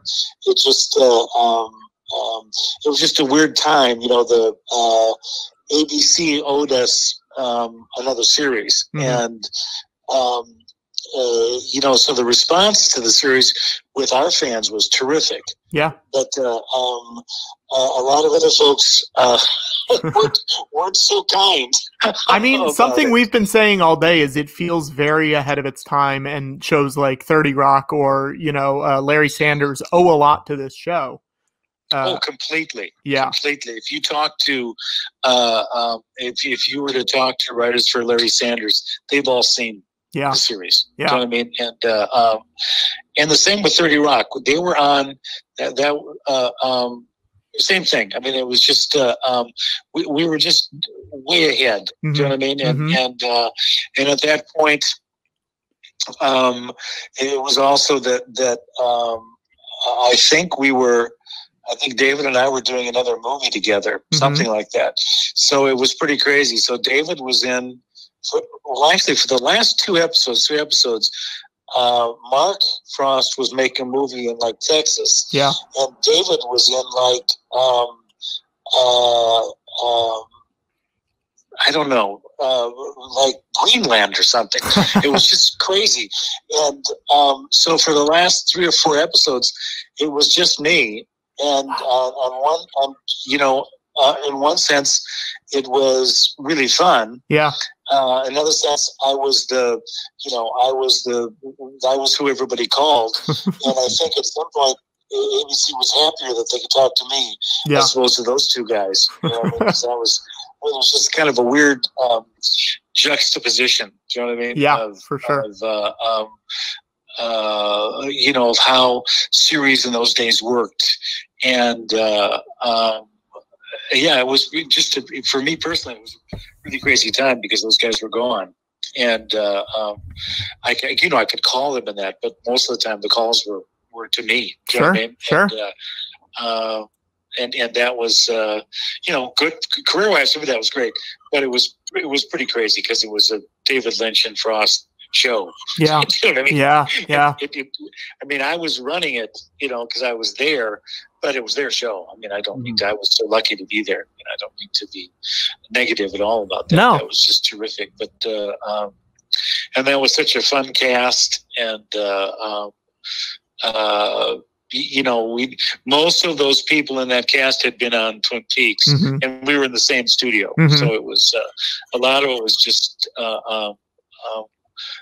really easy, very, very, very much family. Do you know what I mean? You might know the answer to this. We had Greg Van Horn on earlier, who is the art director for the show, right?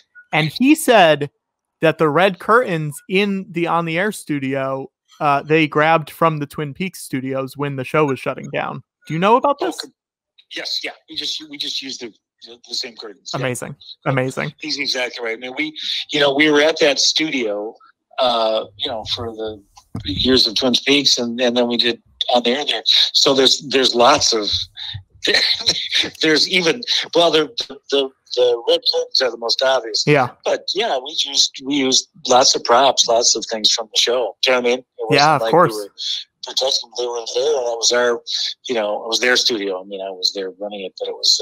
We also heard the budget was very tight, so it makes sense that you guys would try to reuse as much as you could. Completely, yeah. The budget was, it was just like I said, I can't quite remember. And I was looking at my notes the other day about this. I can't quite remember. I just think that ABC was thinking that this isn't going to work at all. That we owe them this show, you know, and so a lot of it was just, you know, there wasn't much overtime. There wasn't much any of that stuff that you usually can get with the show. You can, you know, you get a couple of days where you can go late. We did not have that luxury. Do you know what I mean? Of course. And so it was like trying to get each day done. I mean, it was a blast, but it was like, you know, the case of like David Lander, who was terrific. Yeah. You know, he'd say anything he wanted to say. He was improvising. Yeah. That's. Do you think there was more improvising on this show than there would have been on another Lynch Frost production? Oh, completely. Yeah. Completely. Yeah. I mean, we were just trying to make our days. Do you know what I mean? And, yeah. And, yeah. So that was. Yeah, that was a part of it. It was like I said, it was it felt so goofy and wonderful, and yet we had to stay on budget, and I can't remember. I think when ABC saw the first 2 episodes, they loved it. So it was just this weird thing. And then like you were saying, you're being kind about being ahead of its time, but it certainly wasn't like anything else on television. Yeah, definitely.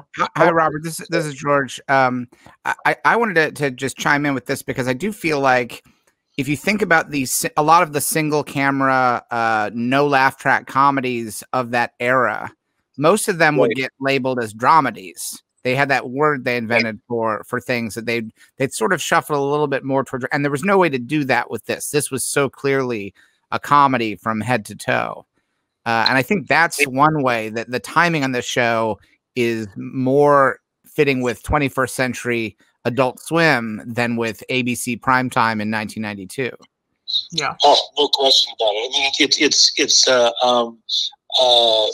if you show it to someone now, they get it completely. It looks like it's current. Yeah. I mean, whereas in those days with no laugh track, with no, it was a single camera. It was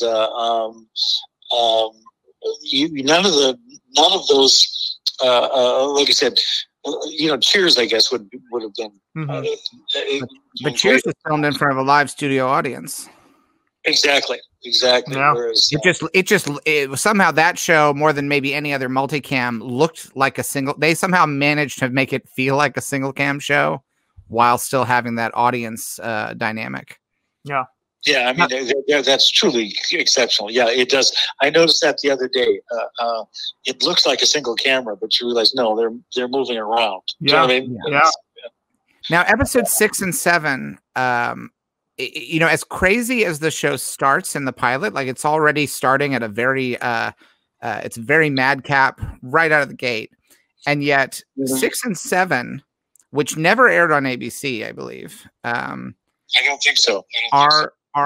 Are still doing things that are you can watch, I think, the first 5 episodes and there's surprises through them and still be, I think, shocked by some of the things that you try in 6 and 7, from the magic tricks at the end, which are full on for all of the sort of tactile aesthetic, full on sort of digital effects at the end, which is not something that most sitcoms of the day, they did not have special effects. And then in episode 7, the woman with no name, it really is, because that one was written by you and David, yes? Exactly. Yeah. And it truly is unlike any episode of any sitcom I can think of. And to think that it's from the same writing team that wrote Fire Walk with Me, they couldn't be more different. You couldn't have 2 more different writing examples than those 2 scripts, I think. Oh, completely. Yeah. What were the conversations like when you realized that those episodes weren't going to be seen on ABC? Do you remember? Well, it was not a surprise. Do you know what I mean? Yeah.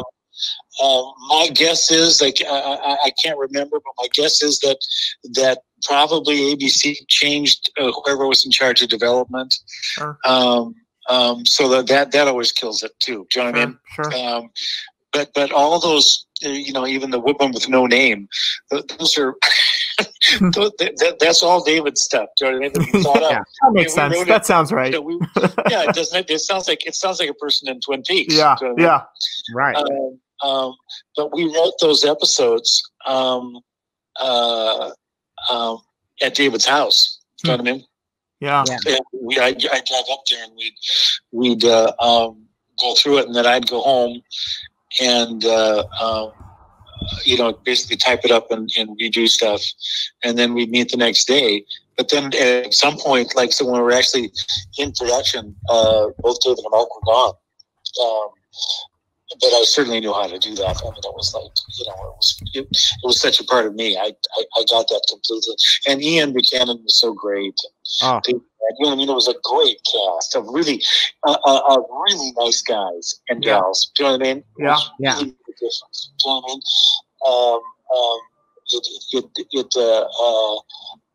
It was sort of the feeling of for the cast and also the directors, it's like I can't believe we're getting away with this. Yeah. Episode 7 is also in pretty rare company in terms of it being something that David Lynch is a writer on, but not directing the episode himself. You know, that didn't happen very often. Usually, if he was even on Twin Peaks, most of the episodes where he had a writing credit, a lot of times it was the episodes he was also directing. Exactly. Did that feel like, did you feel the pressure of running the show, knowing that you had written this episode with him, that he wasn't going to be around for the actual filming of it? Sure. Oh, sure. And the same with Mark. I mean, the three of us were great friends. Do you know what I mean? It was, I mean, of course it was showbiz, but it was so, you know, family, for lack of a better word. I don't mean to, you know, that's, people always in showbiz discussions talk about family, but it really did feel that way, you know, because it was not only was the writing by the same people that did, you know, Twin Peaks, but the actors were the same. Yeah. Do you know what I mean? You know, it was like an extension. It was sort of like I've never thought about this, but it's kind of like a comedy version of Twin Peaks. You know, like if On the Air was on a local television station in Twin Peaks, that it would make sense, right? Yeah. Part of me would like to imagine that Invitation to Love aired on ZBC. I don't know whether it was ever confirmed what network Invitation to Love aired on, but in hindsight, I'd like to retrofit that into the mythology. Yeah. And as I recall, the ABC thought we were making fun of their soap operas. We said, no, it's just don't worry about it. We're not making fun of anybody. Yeah. Just stop paying attention. Don't worry about it. It's okay. Yeah. Well, and they didn't. They just took it off. Yeah. You know? Nobody ever saw the last team. So it was like I said, it was like an extension. You know, we were in the same studio with the same people, the same. You know, everybody was the same. Now we were doing a funny thing as opposed to Twin Peaks could be pretty funny too. Yeah. But it just was like you were saying before.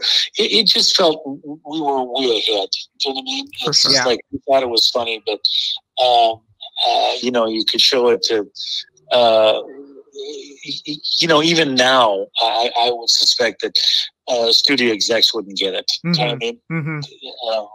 You know, I was saying earlier, it feels like if you're a network executive, it's hard to figure out what the notes would be for this show because you have to understand what's happening at a level that I think would be, I think it'd be hard. I would feel pity for an executive who had to come up with like 1 or 2 notes. You know what I mean?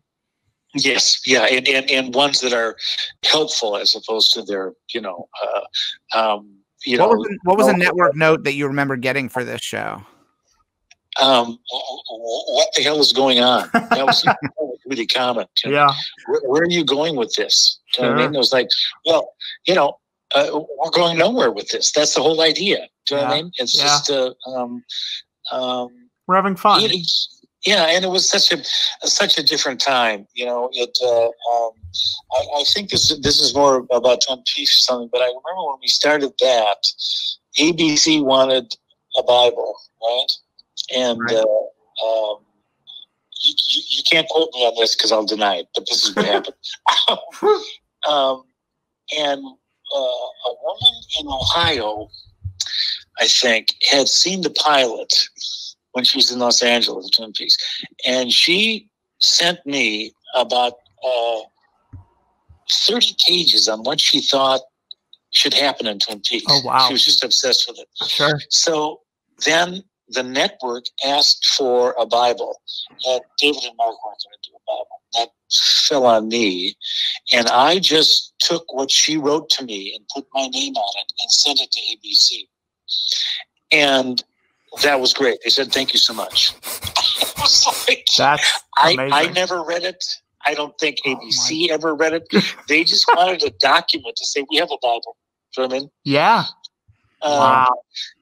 So that was, but that was that, like I said, I don't mean to dump on ABC. They've certainly been great for me. So I don't want to, I don't want to be mean about that.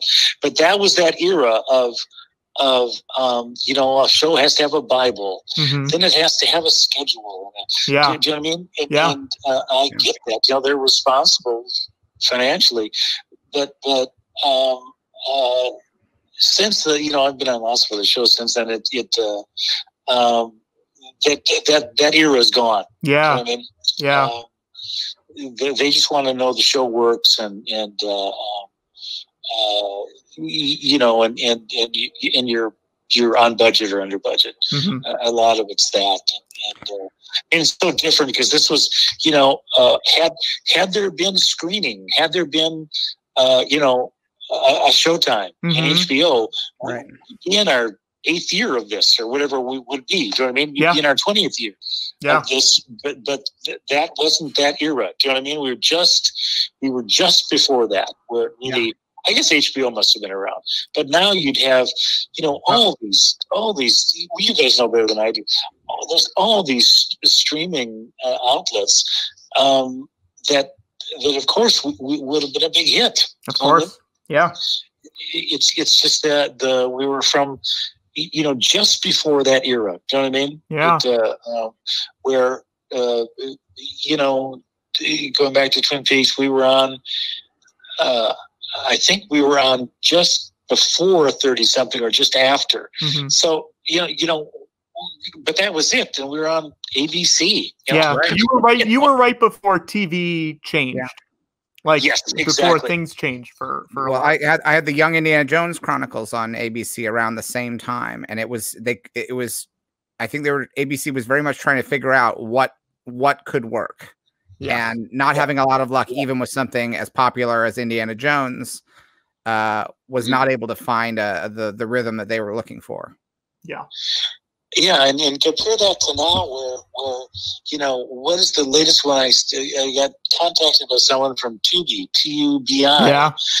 You know, you know, they're saying let's do a series. It's like, sure. I have no idea who you are. Yes. Yes. But welcome you know, to 2020. Yeah, exactly.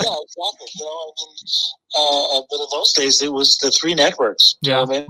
Now, I wanted to ask about Kim McGuire because you had so many Twin Peaks people, and I think people associated Kim McGuire because she was in Cry Baby and Serial Mom as sort of more of a John Waters actor than because not as many people have seen her in Twin Peaks. That's she fits right in the sort of David Lynch world of performers. Oh, very much so. Very much so. Yeah. I don't have any real personal memories of it. But no, she was perfect. You know what I mean? Who has the rights to On the Air at this point? Who owns like if it were to looking for a home on who does? Oh, I think David and Mark do. I mean, I think in terms of like finding a release on Blu-ray or getting it onto a streamer, it's not tied up with ABC in any way, is it? No, not at all. Not at all. I got some little dipshit residual from it, you know, a month or so ago, and I think it was from. I think David Mark on it. I have a question. What do you think? What do you think happened to Lester after the show went off the air? What do you think? What do you think happened to him later in life? That is a good question. I've never thought about that. He probably ended up doing the weather somewhere. Do you know what I mean? Yeah, sure. Don't you think? Yeah. What kind of was his personality? That sounds right. Right. Yeah. Someone in our chat is asking a question that I wanted to bring up. Someone watching the show. There's a comedian named Scott Aukerman who's a friend of the show. He's been on. He hosts a podcast called Comedy Bang Bang. But he's told a story before, and he's never been able to corroborate it. So I feel like this is probably the time to be able to corroborate it. He said that in the 90s. Well, here I'll start with this. Did you ever work at a video store? No. Okay. Well, then never mind. He said that in the 90s, he was talking to a video store employee about Twin Peaks, and the video employee said that he was you. Oh, you know what I bet that is that I live in Silver Lake, right? Yeah. And there was a video store that I very close that we always, you know, like we all did, you know, you done stuff. And there was a guy that worked there that was obsessed with Twin Peaks. Oh, interesting. And I don't know how it came up. I think I was joking, you know, I was renting something else. Yeah. and I asked him, if I'm remembering it correctly, I asked him, how are the rentals for Twin Peaks going? Yeah. And then he said, why are you asking? And I said, well, because, I wrote half of them. Oh, interesting. And then we had to be friends. A guy younger than me, and that might be him. I mean, I never thought twice about that. I wonder if it is. You know what I mean? Like I said, it's called Video Journeys, and it was really popular because it had all these old movies that other video stores did not have. Yeah. Turn in. And that's because of whoever owned it was a big movie buff. So they had a whole... they had their regular stuff, and then they had another room off to the side, huge room. It was just full of classic movies. Yeah. Do you know what I mean? And all the clerks there were movie buffs, as opposed to part-time job guys. Do you know what I mean? Amazing. I guess. So I bet it's one of those. Well, people. He's very successful, so I'm sure your friendship meant a lot to him back in the day. Yeah, it was pretty funny. It was the first time ever I felt like a celebrity. Yeah, yeah. George, do you have any? Wait, so were we confirming? Scott tells a story that it was the video store employee who said he was Robert. I don't know. Is it possible that Scott was the video store employee and that might be possible? Yeah. I don't know. And he has reversed it, and that's a very Lynchian device for the oh God, identities to be swapped, and who am I and what year is this and so forth. Yeah, interesting. I don't know. I've never heard of that, but it certainly has that. There's a uniqueness to Twin Peaks. That about once every 4 months, there will be. There'll be a car sitting out in front of our house, right? Yeah. And every once in a while, they'll come up and knock on the door and say, does Mr. Engels live here? And they're usually really nice. I mean, I've never had a problem with them. Yeah. But it's so weird. That was so long ago, and there are people obsessed with this. But Robert, let's be clear, because we're talking to the public right now. Don't do this. I want to tell people out there not to wait outside your house. No, don't do that. Don't do that. Don't do that. Right. No. It's just, but it's a pretty amazing thing. Well, you guys, I'm sure if you just go on the internet, it still has this huge following. Of course. That and I get questions from people. I have no idea what they're asking about the show. Yeah. Like, I don't. It's very flattering and it's great, but that was a long time ago. I don't. So Robert, but before I let you go, can you really quickly explain Fire Walk with Me to us? Just neatly. Oh, great. Thank you. Here's a great story about Fire Walk with Me. It opened the Cannes Film Festival. Yeah. Right. So we're riding in a limo, David and I, going to the premiere, right? Yeah. And I can hear Angelo's music. And I said, wow, that's pretty cool.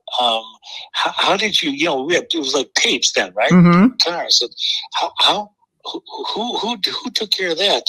And David looked at him and he said, open your window.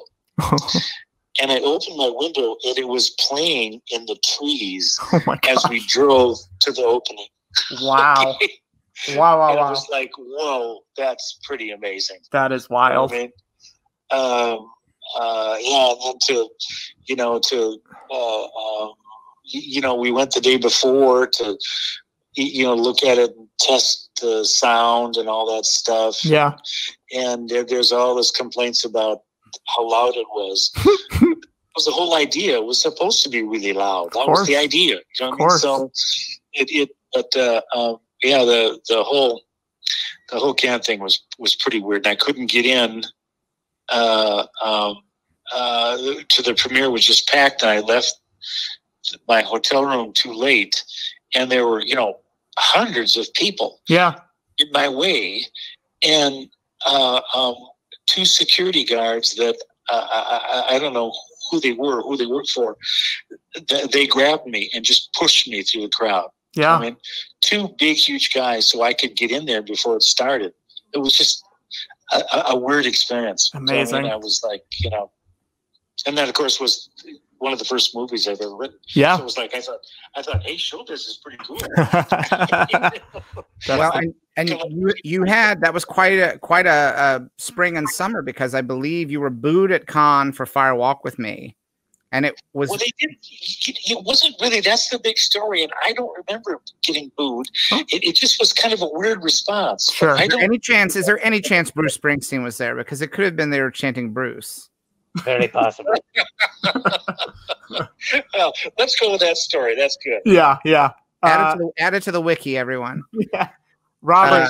But then shortly after that, On the Air, I think premiered like about a month and a half or so after the Cannes experience. So you had this sort of whirlwind summer of a new TV show and a new your first film at premiering at Cannes. Certainly to, if not booing, certainly it got an energetic and emotional response from people. And now, of course, it's widely regarded as one of Lynch's best films and a classic. And it was a weird response. Do you know what I mean? It wasn't like I said, that story is that they booed, and I don't remember that.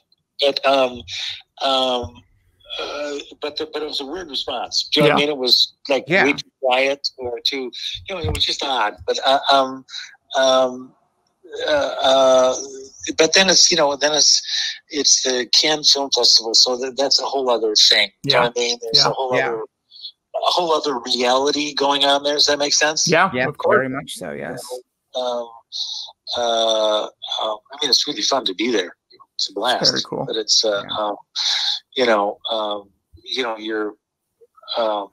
it was my first experience of you go to a restaurant, there'd be two movie stars there. Yeah. You know, and they'd come over and say, "Saw your movie, pretty good." It's like, what, are you talking to me? Yeah. Yeah. You see what I mean? So funny. Robert, thank you so much for coming on. We have to have you come back on a normal week just so we can chat with you some more. Oh, that would be great. Just let me know. Yeah, we love it. Great. Thank you, Robert. So this is going on. Who's listening to this conversation? Lots of people. We've got like 350 people watching right now, and then some more people will be watching later. Yeah. Well, let me know what you think. I will. They're loving it. All right. We'll talk later. Be safe. Bye, Robert. Bye, Robert. This is Watto. All right, guys. So we're going to start this last episode, but I have a guest that I want to bring in for this last one. Is that okay with you guys? Yeah, that's absolutely fine. I got George on that one. Yeah. We're going back to the world of people in front of the camera, guys. Okay. I want to bring on. Wait a second. You can't do this so quickly. I just adjusted my worldview to the idea of there being people behind the camera. So now I have to reset back to people in front of them. Okay, good. I'm zen. Okay. Well, I want to bring on your friend and mine, Lester Guy, Mr. Ian Buchanan. Hi. Ian. How are you? Nice to see you all. Thank you so much. Lovely to see you. Hello, Ian. I'm George. Very nice to see you. Yes, I'm nice Watto. to see you. I think we met once before. I think I met you for a project, and then I never saw you again. So I guess somebody else got that. But thank you. It was very nice. You were very, very. Was I considering you for Indiana Jones? No, it wasn't Indiana Jones. It was something else. But it was around that time, though. Yes. So I haven't seen you since. So I guess it didn't go. You've been busy. Entirely well, but that's all right. That's okay. Let's start this last episode, guys, and we can chat about the show with Ian a little bit. All right, so we are going to press play in 1, 2, 3. So Ian, when did you first hear about On the Air? Because Twin Peaks and On the Air sort of overlapped a little bit.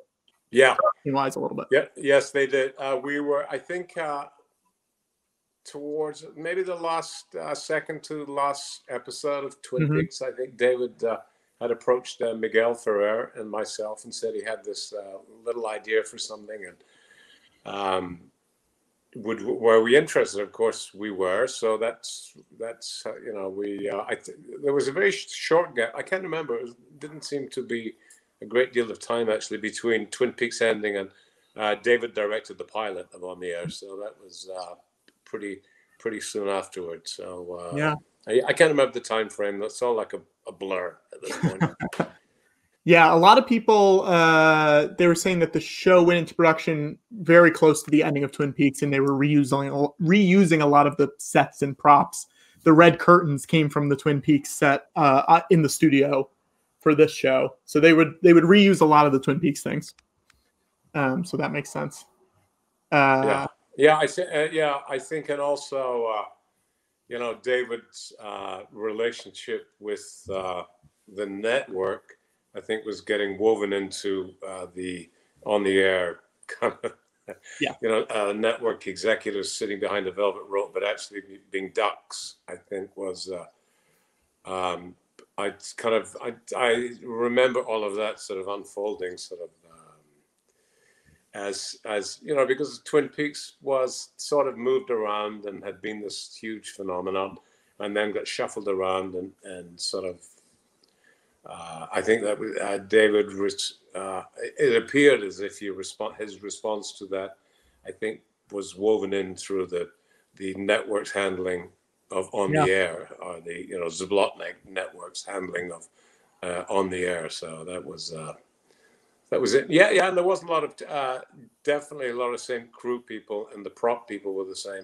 So it wouldn't surprise me. I never really, I don't think I ever recognized anything as being from Twin Peaks, but then, you know. Yeah. They're pretty crafty about it. They disguised it well. It doesn't, even something as distinctive as the red curtain blends into the world of this very naturally. Yes. Now, I remember when your character first appeared on Twin Peaks, and I don't know how many people remember this, but certainly in the first season of Twin Peaks, they were actually reporting on Twin Peaks in Soap Opera Digest. They were covering it as if it was a new soap opera, because it was and I specifically remember when you were when you were joining the cast, I first saw of it as a notice in Soap Opera Digest, because they were very excited since you had experience in that world. Right. So to their readership, it was very much like an exciting blending of the two worlds. Yes, I was sort of very excited to get away from soap opera and go work for David Lynch, but I sort of ended up in another soap opera, especially with our little love triangle, which was, you know, like Lucy, Andy, and Dick, was very much a soap opera. Within, it was. I think I was the only person that was surprised by that, because I really thought I was going to be part of the sort of maybe the gritty kind of wonderful world of Twin Peaks, but no, I ended up doing back in a soap opera, and the soap opera audience were kind of, it was ABC, and I'd always been on ABC, so they were kind of, they captured quite a bit of that audience also. So that was, although I think they were a little surprised because the character of Dick was totally unlike the character of Duke, who they'd been used to. But but it was, you know, from Duke to Dick, for me, it was a very sort of, it's just a great transition. I loved it. So, now, probably the closest that Dick Tremaine got to the darker edge of it was the Little Nicky subplot, the Devil Child. Which was still a comedic subplot, but was still entering into the world of evil that lurks beneath this town. Yes, absolutely. Yes. This is years before Adam Sandler made Little Nicky. Was going to say. He what? Years before Adam Sandler made the film Little Nicky. Oh, right. Okay, right. Yes. I just saw a picture of Little chicken Nicky, is fucking awesome. Who's like an adult. He actually became an adult, which is something you always think. That's good. Kids get frozen or like treated like bonsai plants and don't ever grow up. But he's he looks like a fully grown adult. So he was fun. We're watching episode 7 right now, which is a genuinely wild episode. It's crazy in the best way of On the Air. What are your fondest memories, or not fondest memories, of working on the show? What are the things that you think of when you think of On the Air? I loved working with Miguel. I loved working with Nancy Ferguson. David Landers, he was just phenomenal, and Kim was great, was wonderful. We had a great time. We loved it. I mean, we had, rotating directors, so it was great, very exciting to have Betty Thomas, or Leslie Linka Glader, or Caleb Deschanel. I mean, it was great. It was just very exciting, and we were on the CBS Radford lot, which was the grown-up lot then. Roseanne was there, Evening Shade was there, I think Seinfeld was there, so it was the great lot to be on. So we were all very sort of like, we had the smallest trailers on the lot, which was fine. Everybody else had these huge, double wide 2 stories, and we all had these little sort of porta potty cabin things. But we were very happy, and it was a closed set, and which meant only like very famous people could come see us, which was great. It was like Rosemary Clooney got to come see us, and like a lot of I don't think George Clooney was allowed on set because he was doing Roseanne, but I don't think he was famous enough at the time, so he didn't get to come on set. You got to keep him humble. Stand outside. Yeah. I said you got to keep him humble. Get out of here, George. You can't come on. I haven't seen him since either, so I don't know. I can't. Yeah. I believe he's selling coffee now. He's a coffee salesman. Yeah. Yeah. Well, I tried his tequila. I haven't tried his coffee, but I should probably do that. Yeah. Now, prior to working with David Lynch, you were on It's Gary Shandling's show. In addition to appearing later on the Larry Sanders Show, you were on quite a long run of It's Gary Shandling's show. So you have a pretty amazing array of groundbreaking TV shows that you were a part of. That they were all sort of game changing. They're shows that people still talk about. Right. Yes. I loved. I loved Shandling Show. Was definitely.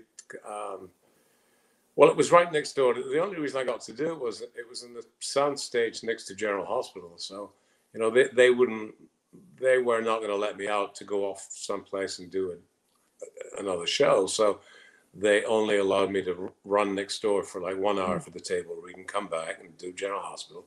And then the next day run next door for blocking and come back and do General Hospital.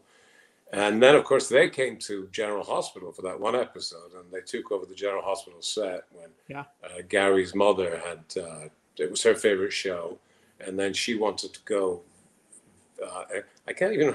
It was very bizarre. I hadn't actually seen it. I saw somebody had a clip of it, but it was sort of very bizarre for me. Like my 2 worlds colliding, and.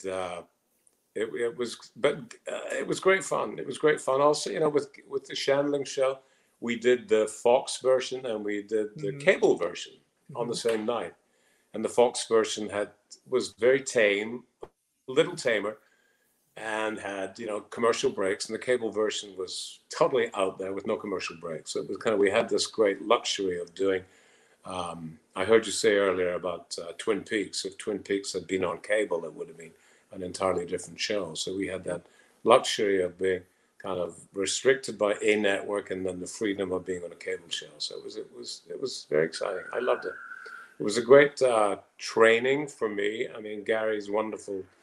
I mean, I hadn't done a lot of comedy and certainly hadn't done sitcom. So it was great for me. I loved it. It was great time. His Zen Diaries were a big influence on me. Yeah, there's a great documentary that came out a few years ago about Gary. They went through. There's a great documentary that Judd Apatow did about Gary. Yes, I saw that. Yeah, I saw that. Yeah, it's really good. Yeah. I think Gary's memorial, was actually recorded by. Was it HBO did the documentary? Yeah. I think was it? Yeah, the memorial was, but I think the memorial got so wonderfully irreverent and so very Gary that I don't think much of it.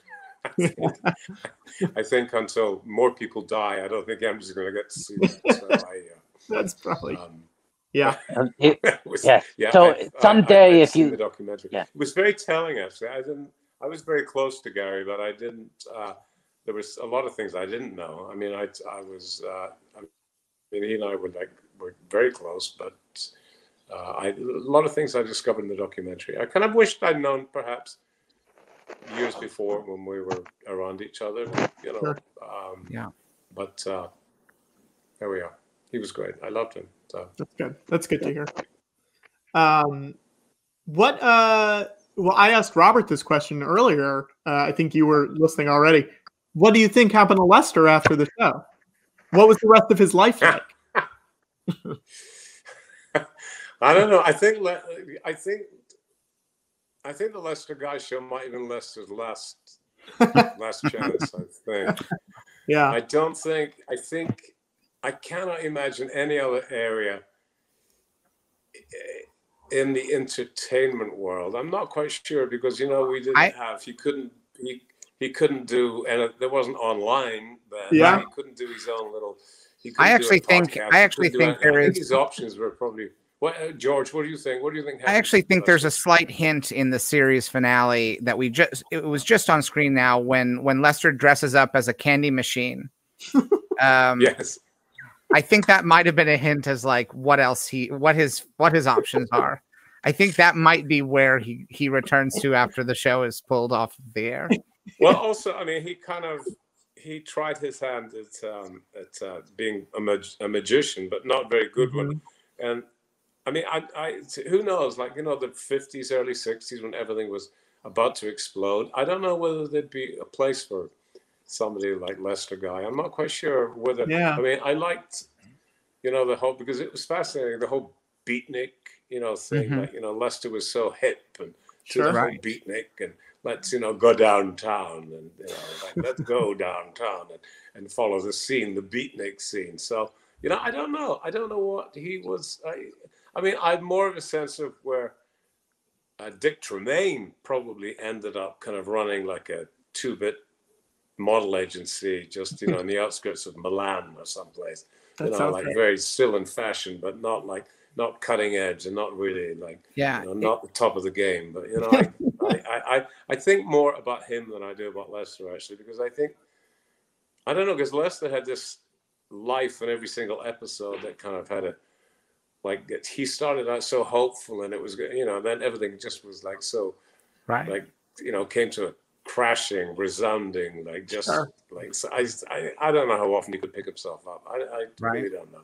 I really do. I do wonder by the time you get to the Summer of Love, what kind of condition Lester Guy is in. Yes. Yes, totally. Yes, totally. Either I could imagine him being completely repelled by it, or totally giving into it and fully growing out his hair and trying to grasp onto the youth movement. Yeah, I think he would probably dye his own hair. Yes. I think he would dye his own hair. He probably would dye his mustache. He dyed himself. He would be kind of like, he'd be one of those sort of on the periphery of, always on the periphery of maybe trying to grasp something and maybe trying to be like, you know, but just one beat behind, I think. Yeah. I could imagine him trying to fit in with the flower power movement, but secretly voting for Nixon. You know, that almost like taking the wig and the beard off when he got home to his nice house. Yeah. Now, one of the things revisiting these episodes, I do feel like, and I hope this catches on, I do feel like it's true of several characters on the show, but maybe you most of all, the number of reaction shots where you give a facial reaction that expresses a complete range of emotions.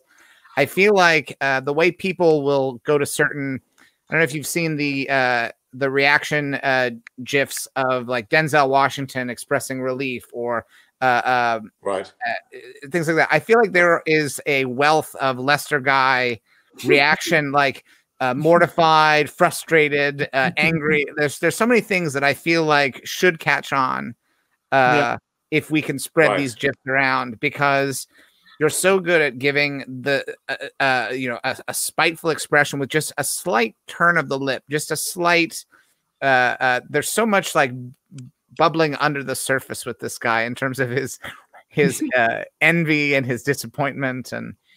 Right. I think. Yes. I definitely think that he would like to give the impression he was in complete control, but he was like had no control over anything whatsoever. And every time he thought he was in control, then something would just terrible would happen. Or Betty had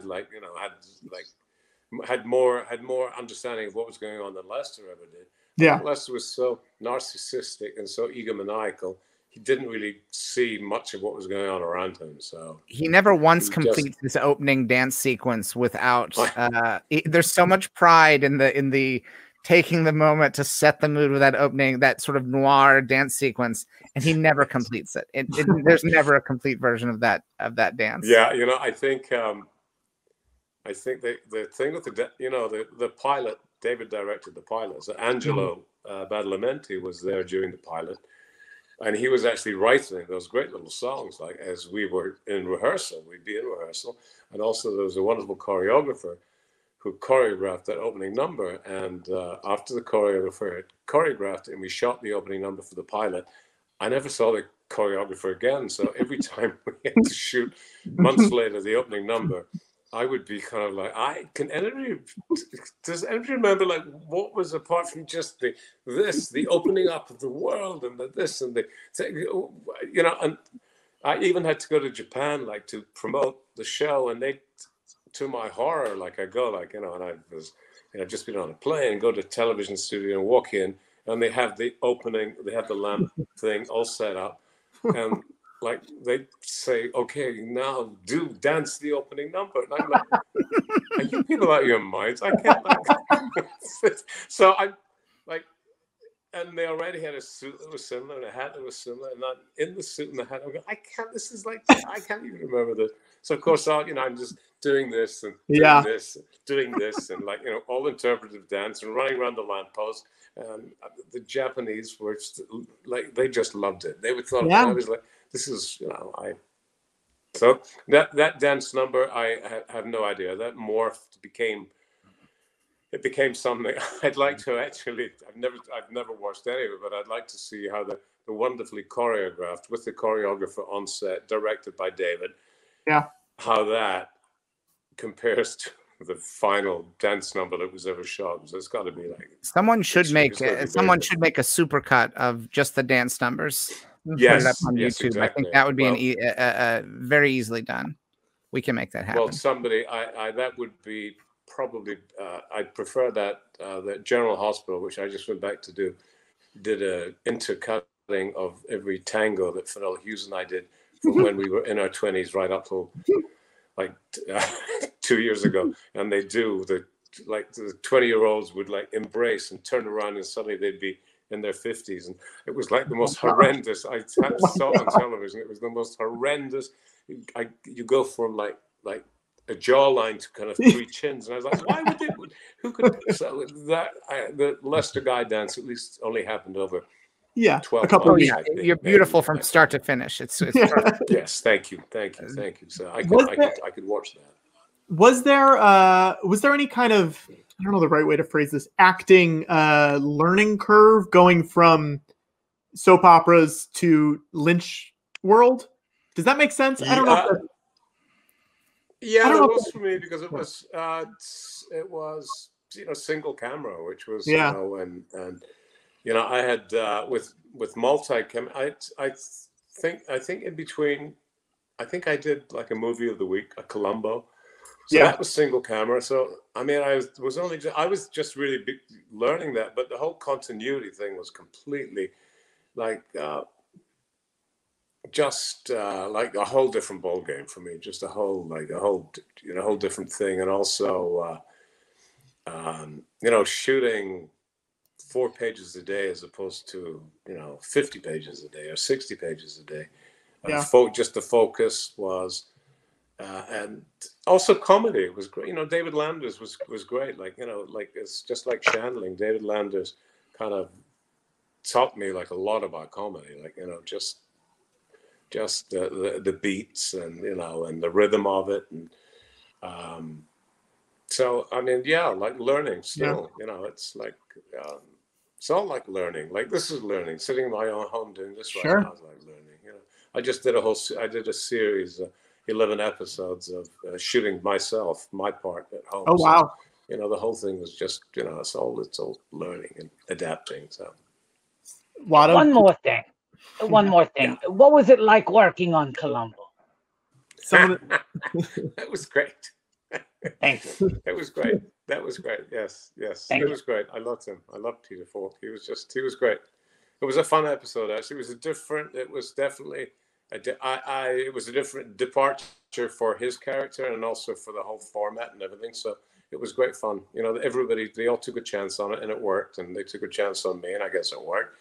But it was a whole, you know, I almost got away with it. You know, almost got away with the crime. So it was a lot of fun. I had a great time. If it weren't for that one final thing, every day, and I loved it. It was great. Yeah, there's a lot of great. I'm looking at the IMDb page. Yeah, well, it's so funny. Like you know, I think it just showed up someplace, and I saw it in that bracelet. You know, it was supposed to have a digital. You know, kind of. It was, you know, like an early beeper or something. Like it was just so extraordinary. I mean, it was like a huge, big. It was like something that they put on you around the house arrest. Now I think it was just like so funny, so funny. Well, the finale just ended, so I guess the question is, what are your last parting thoughts on the air? What do you want people to take away when they think of On the Air? Well, we loved it. We had never. That was the thing that Miguel used to say. Like, you know, we're not supposed to be this happy. We're not supposed to be this happy at work. We loved it. We had a great time. I think we did how many episodes? I think we did more than. I think there are 3 episodes nobody's seen. I believe. I'm not quite sure. I had this conversation with Nancy Ferguson all the time, and I think there were 3. I think there were 3 episodes. I'm sure we did more than. I mean, I believe there were 7 episodes, and 3 of them aired on ABC. So there were 4 that never aired on ABC. But I don't know that there were any. You think there were more? I think we did a total of 10. I think. Yeah. This is a scoop coming late in the game for us, right at the end. I could definitely. I mean, I believe we definitely did more than. I think they only aired 3. I remember that. Yeah. Right. Do you have any memories of working with? I mean, I wish people would rediscover it. I mean, everybody says it was before its time. You know, I don't know what that means. I think its time is now. People need to. I think 2021 needs to be the year it becomes widely available, either streaming or on a Blu-ray. I think it would be great to get everybody's memories on it. Yeah, I agree. I think you know, I've just been watching Schitt's Creek, and it reminds me a lot. A couple of episodes, depending on the director, I guess. Reminds me a lot of Twin Peaks. It's like so bizarre. Just sometimes the whole sort of when they just just the motel and that whole milieu and that whole sort of it just kind of reminds me of the whole of a Twin of a Twin Peaks vibe. So it'd be nice if people discovered it. I think it'd be great fun. It's even just for the great Angelo Badalamenti original songs. I mean, there were. Like, you know, and I don't think there's the one that we had great fun doing. It was Mr. Peanuts, but we were all singing Mr. Penis, which I don't. You know, you can take your smile and turn it. You can take your frown and turn it upside down and turn it into a smile. And what's his name? It's Mr. Peanuts. Like, and it's like they're great. They're great fun. Like, you know, great. Ian, do you have any fond memories of working with Snaps the dog? You know, Snaps the dog, I heard passed away, but of course dogs do, don't they? Like That makes sense. Right. It would be so alarming if he was still around. That would be a major story, regardless of the TV show. That would be news. His career, they would be, you know, Snaps 1, 2, 3, and 4. Snaps the dog was really sweet. He was a sweet little dog. I mean, I didn't have much. I didn't hanging upside down with my head in the dog food. I really didn't have much time to think about the dog. Right. But you had to hit your mark. The dog was very sweet. You had to hit your mark, which was your head right into that bowl of dog food. Saying that, it was just, you know, like they just had to lure me onto my mark. So yeah. I have to say it's been a rough year. The image of your head going into the dog food has been increasingly relatable. You know, it is like I feel like we've all had that feeling at some point in the past 7 months. You know. Yes. Yeah. Yes. Yes, and I've been there. So it probably hasn't been as bad for me as for a lot of people, having been there.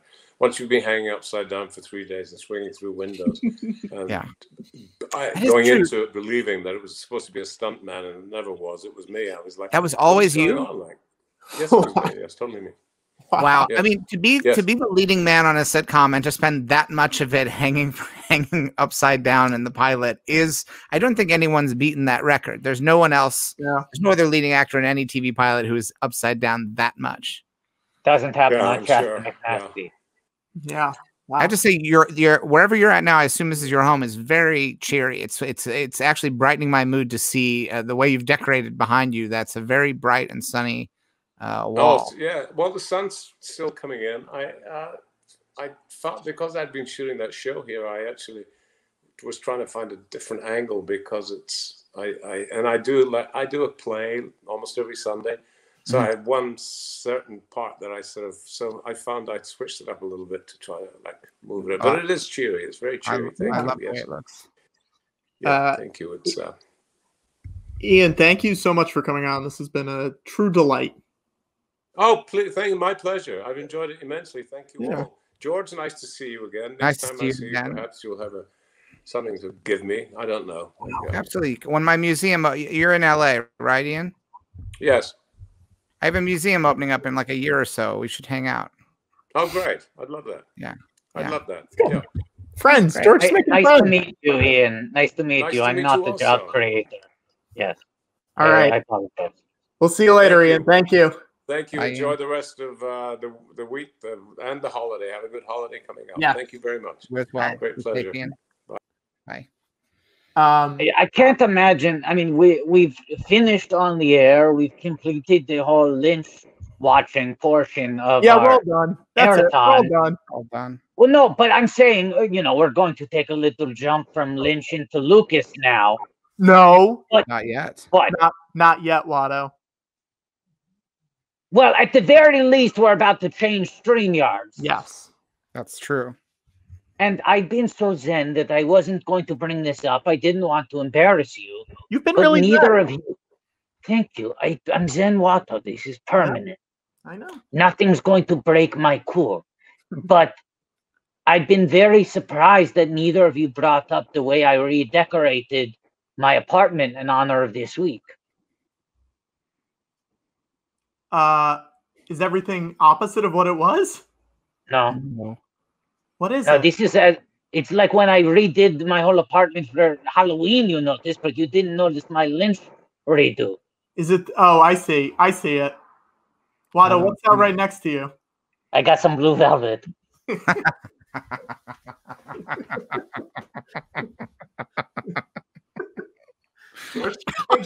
one. It's good. Let's switch over StreamYard and we'll be right back, guys. Yeah, sometimes you just got to sit on a joke for 4 hours to make George laugh.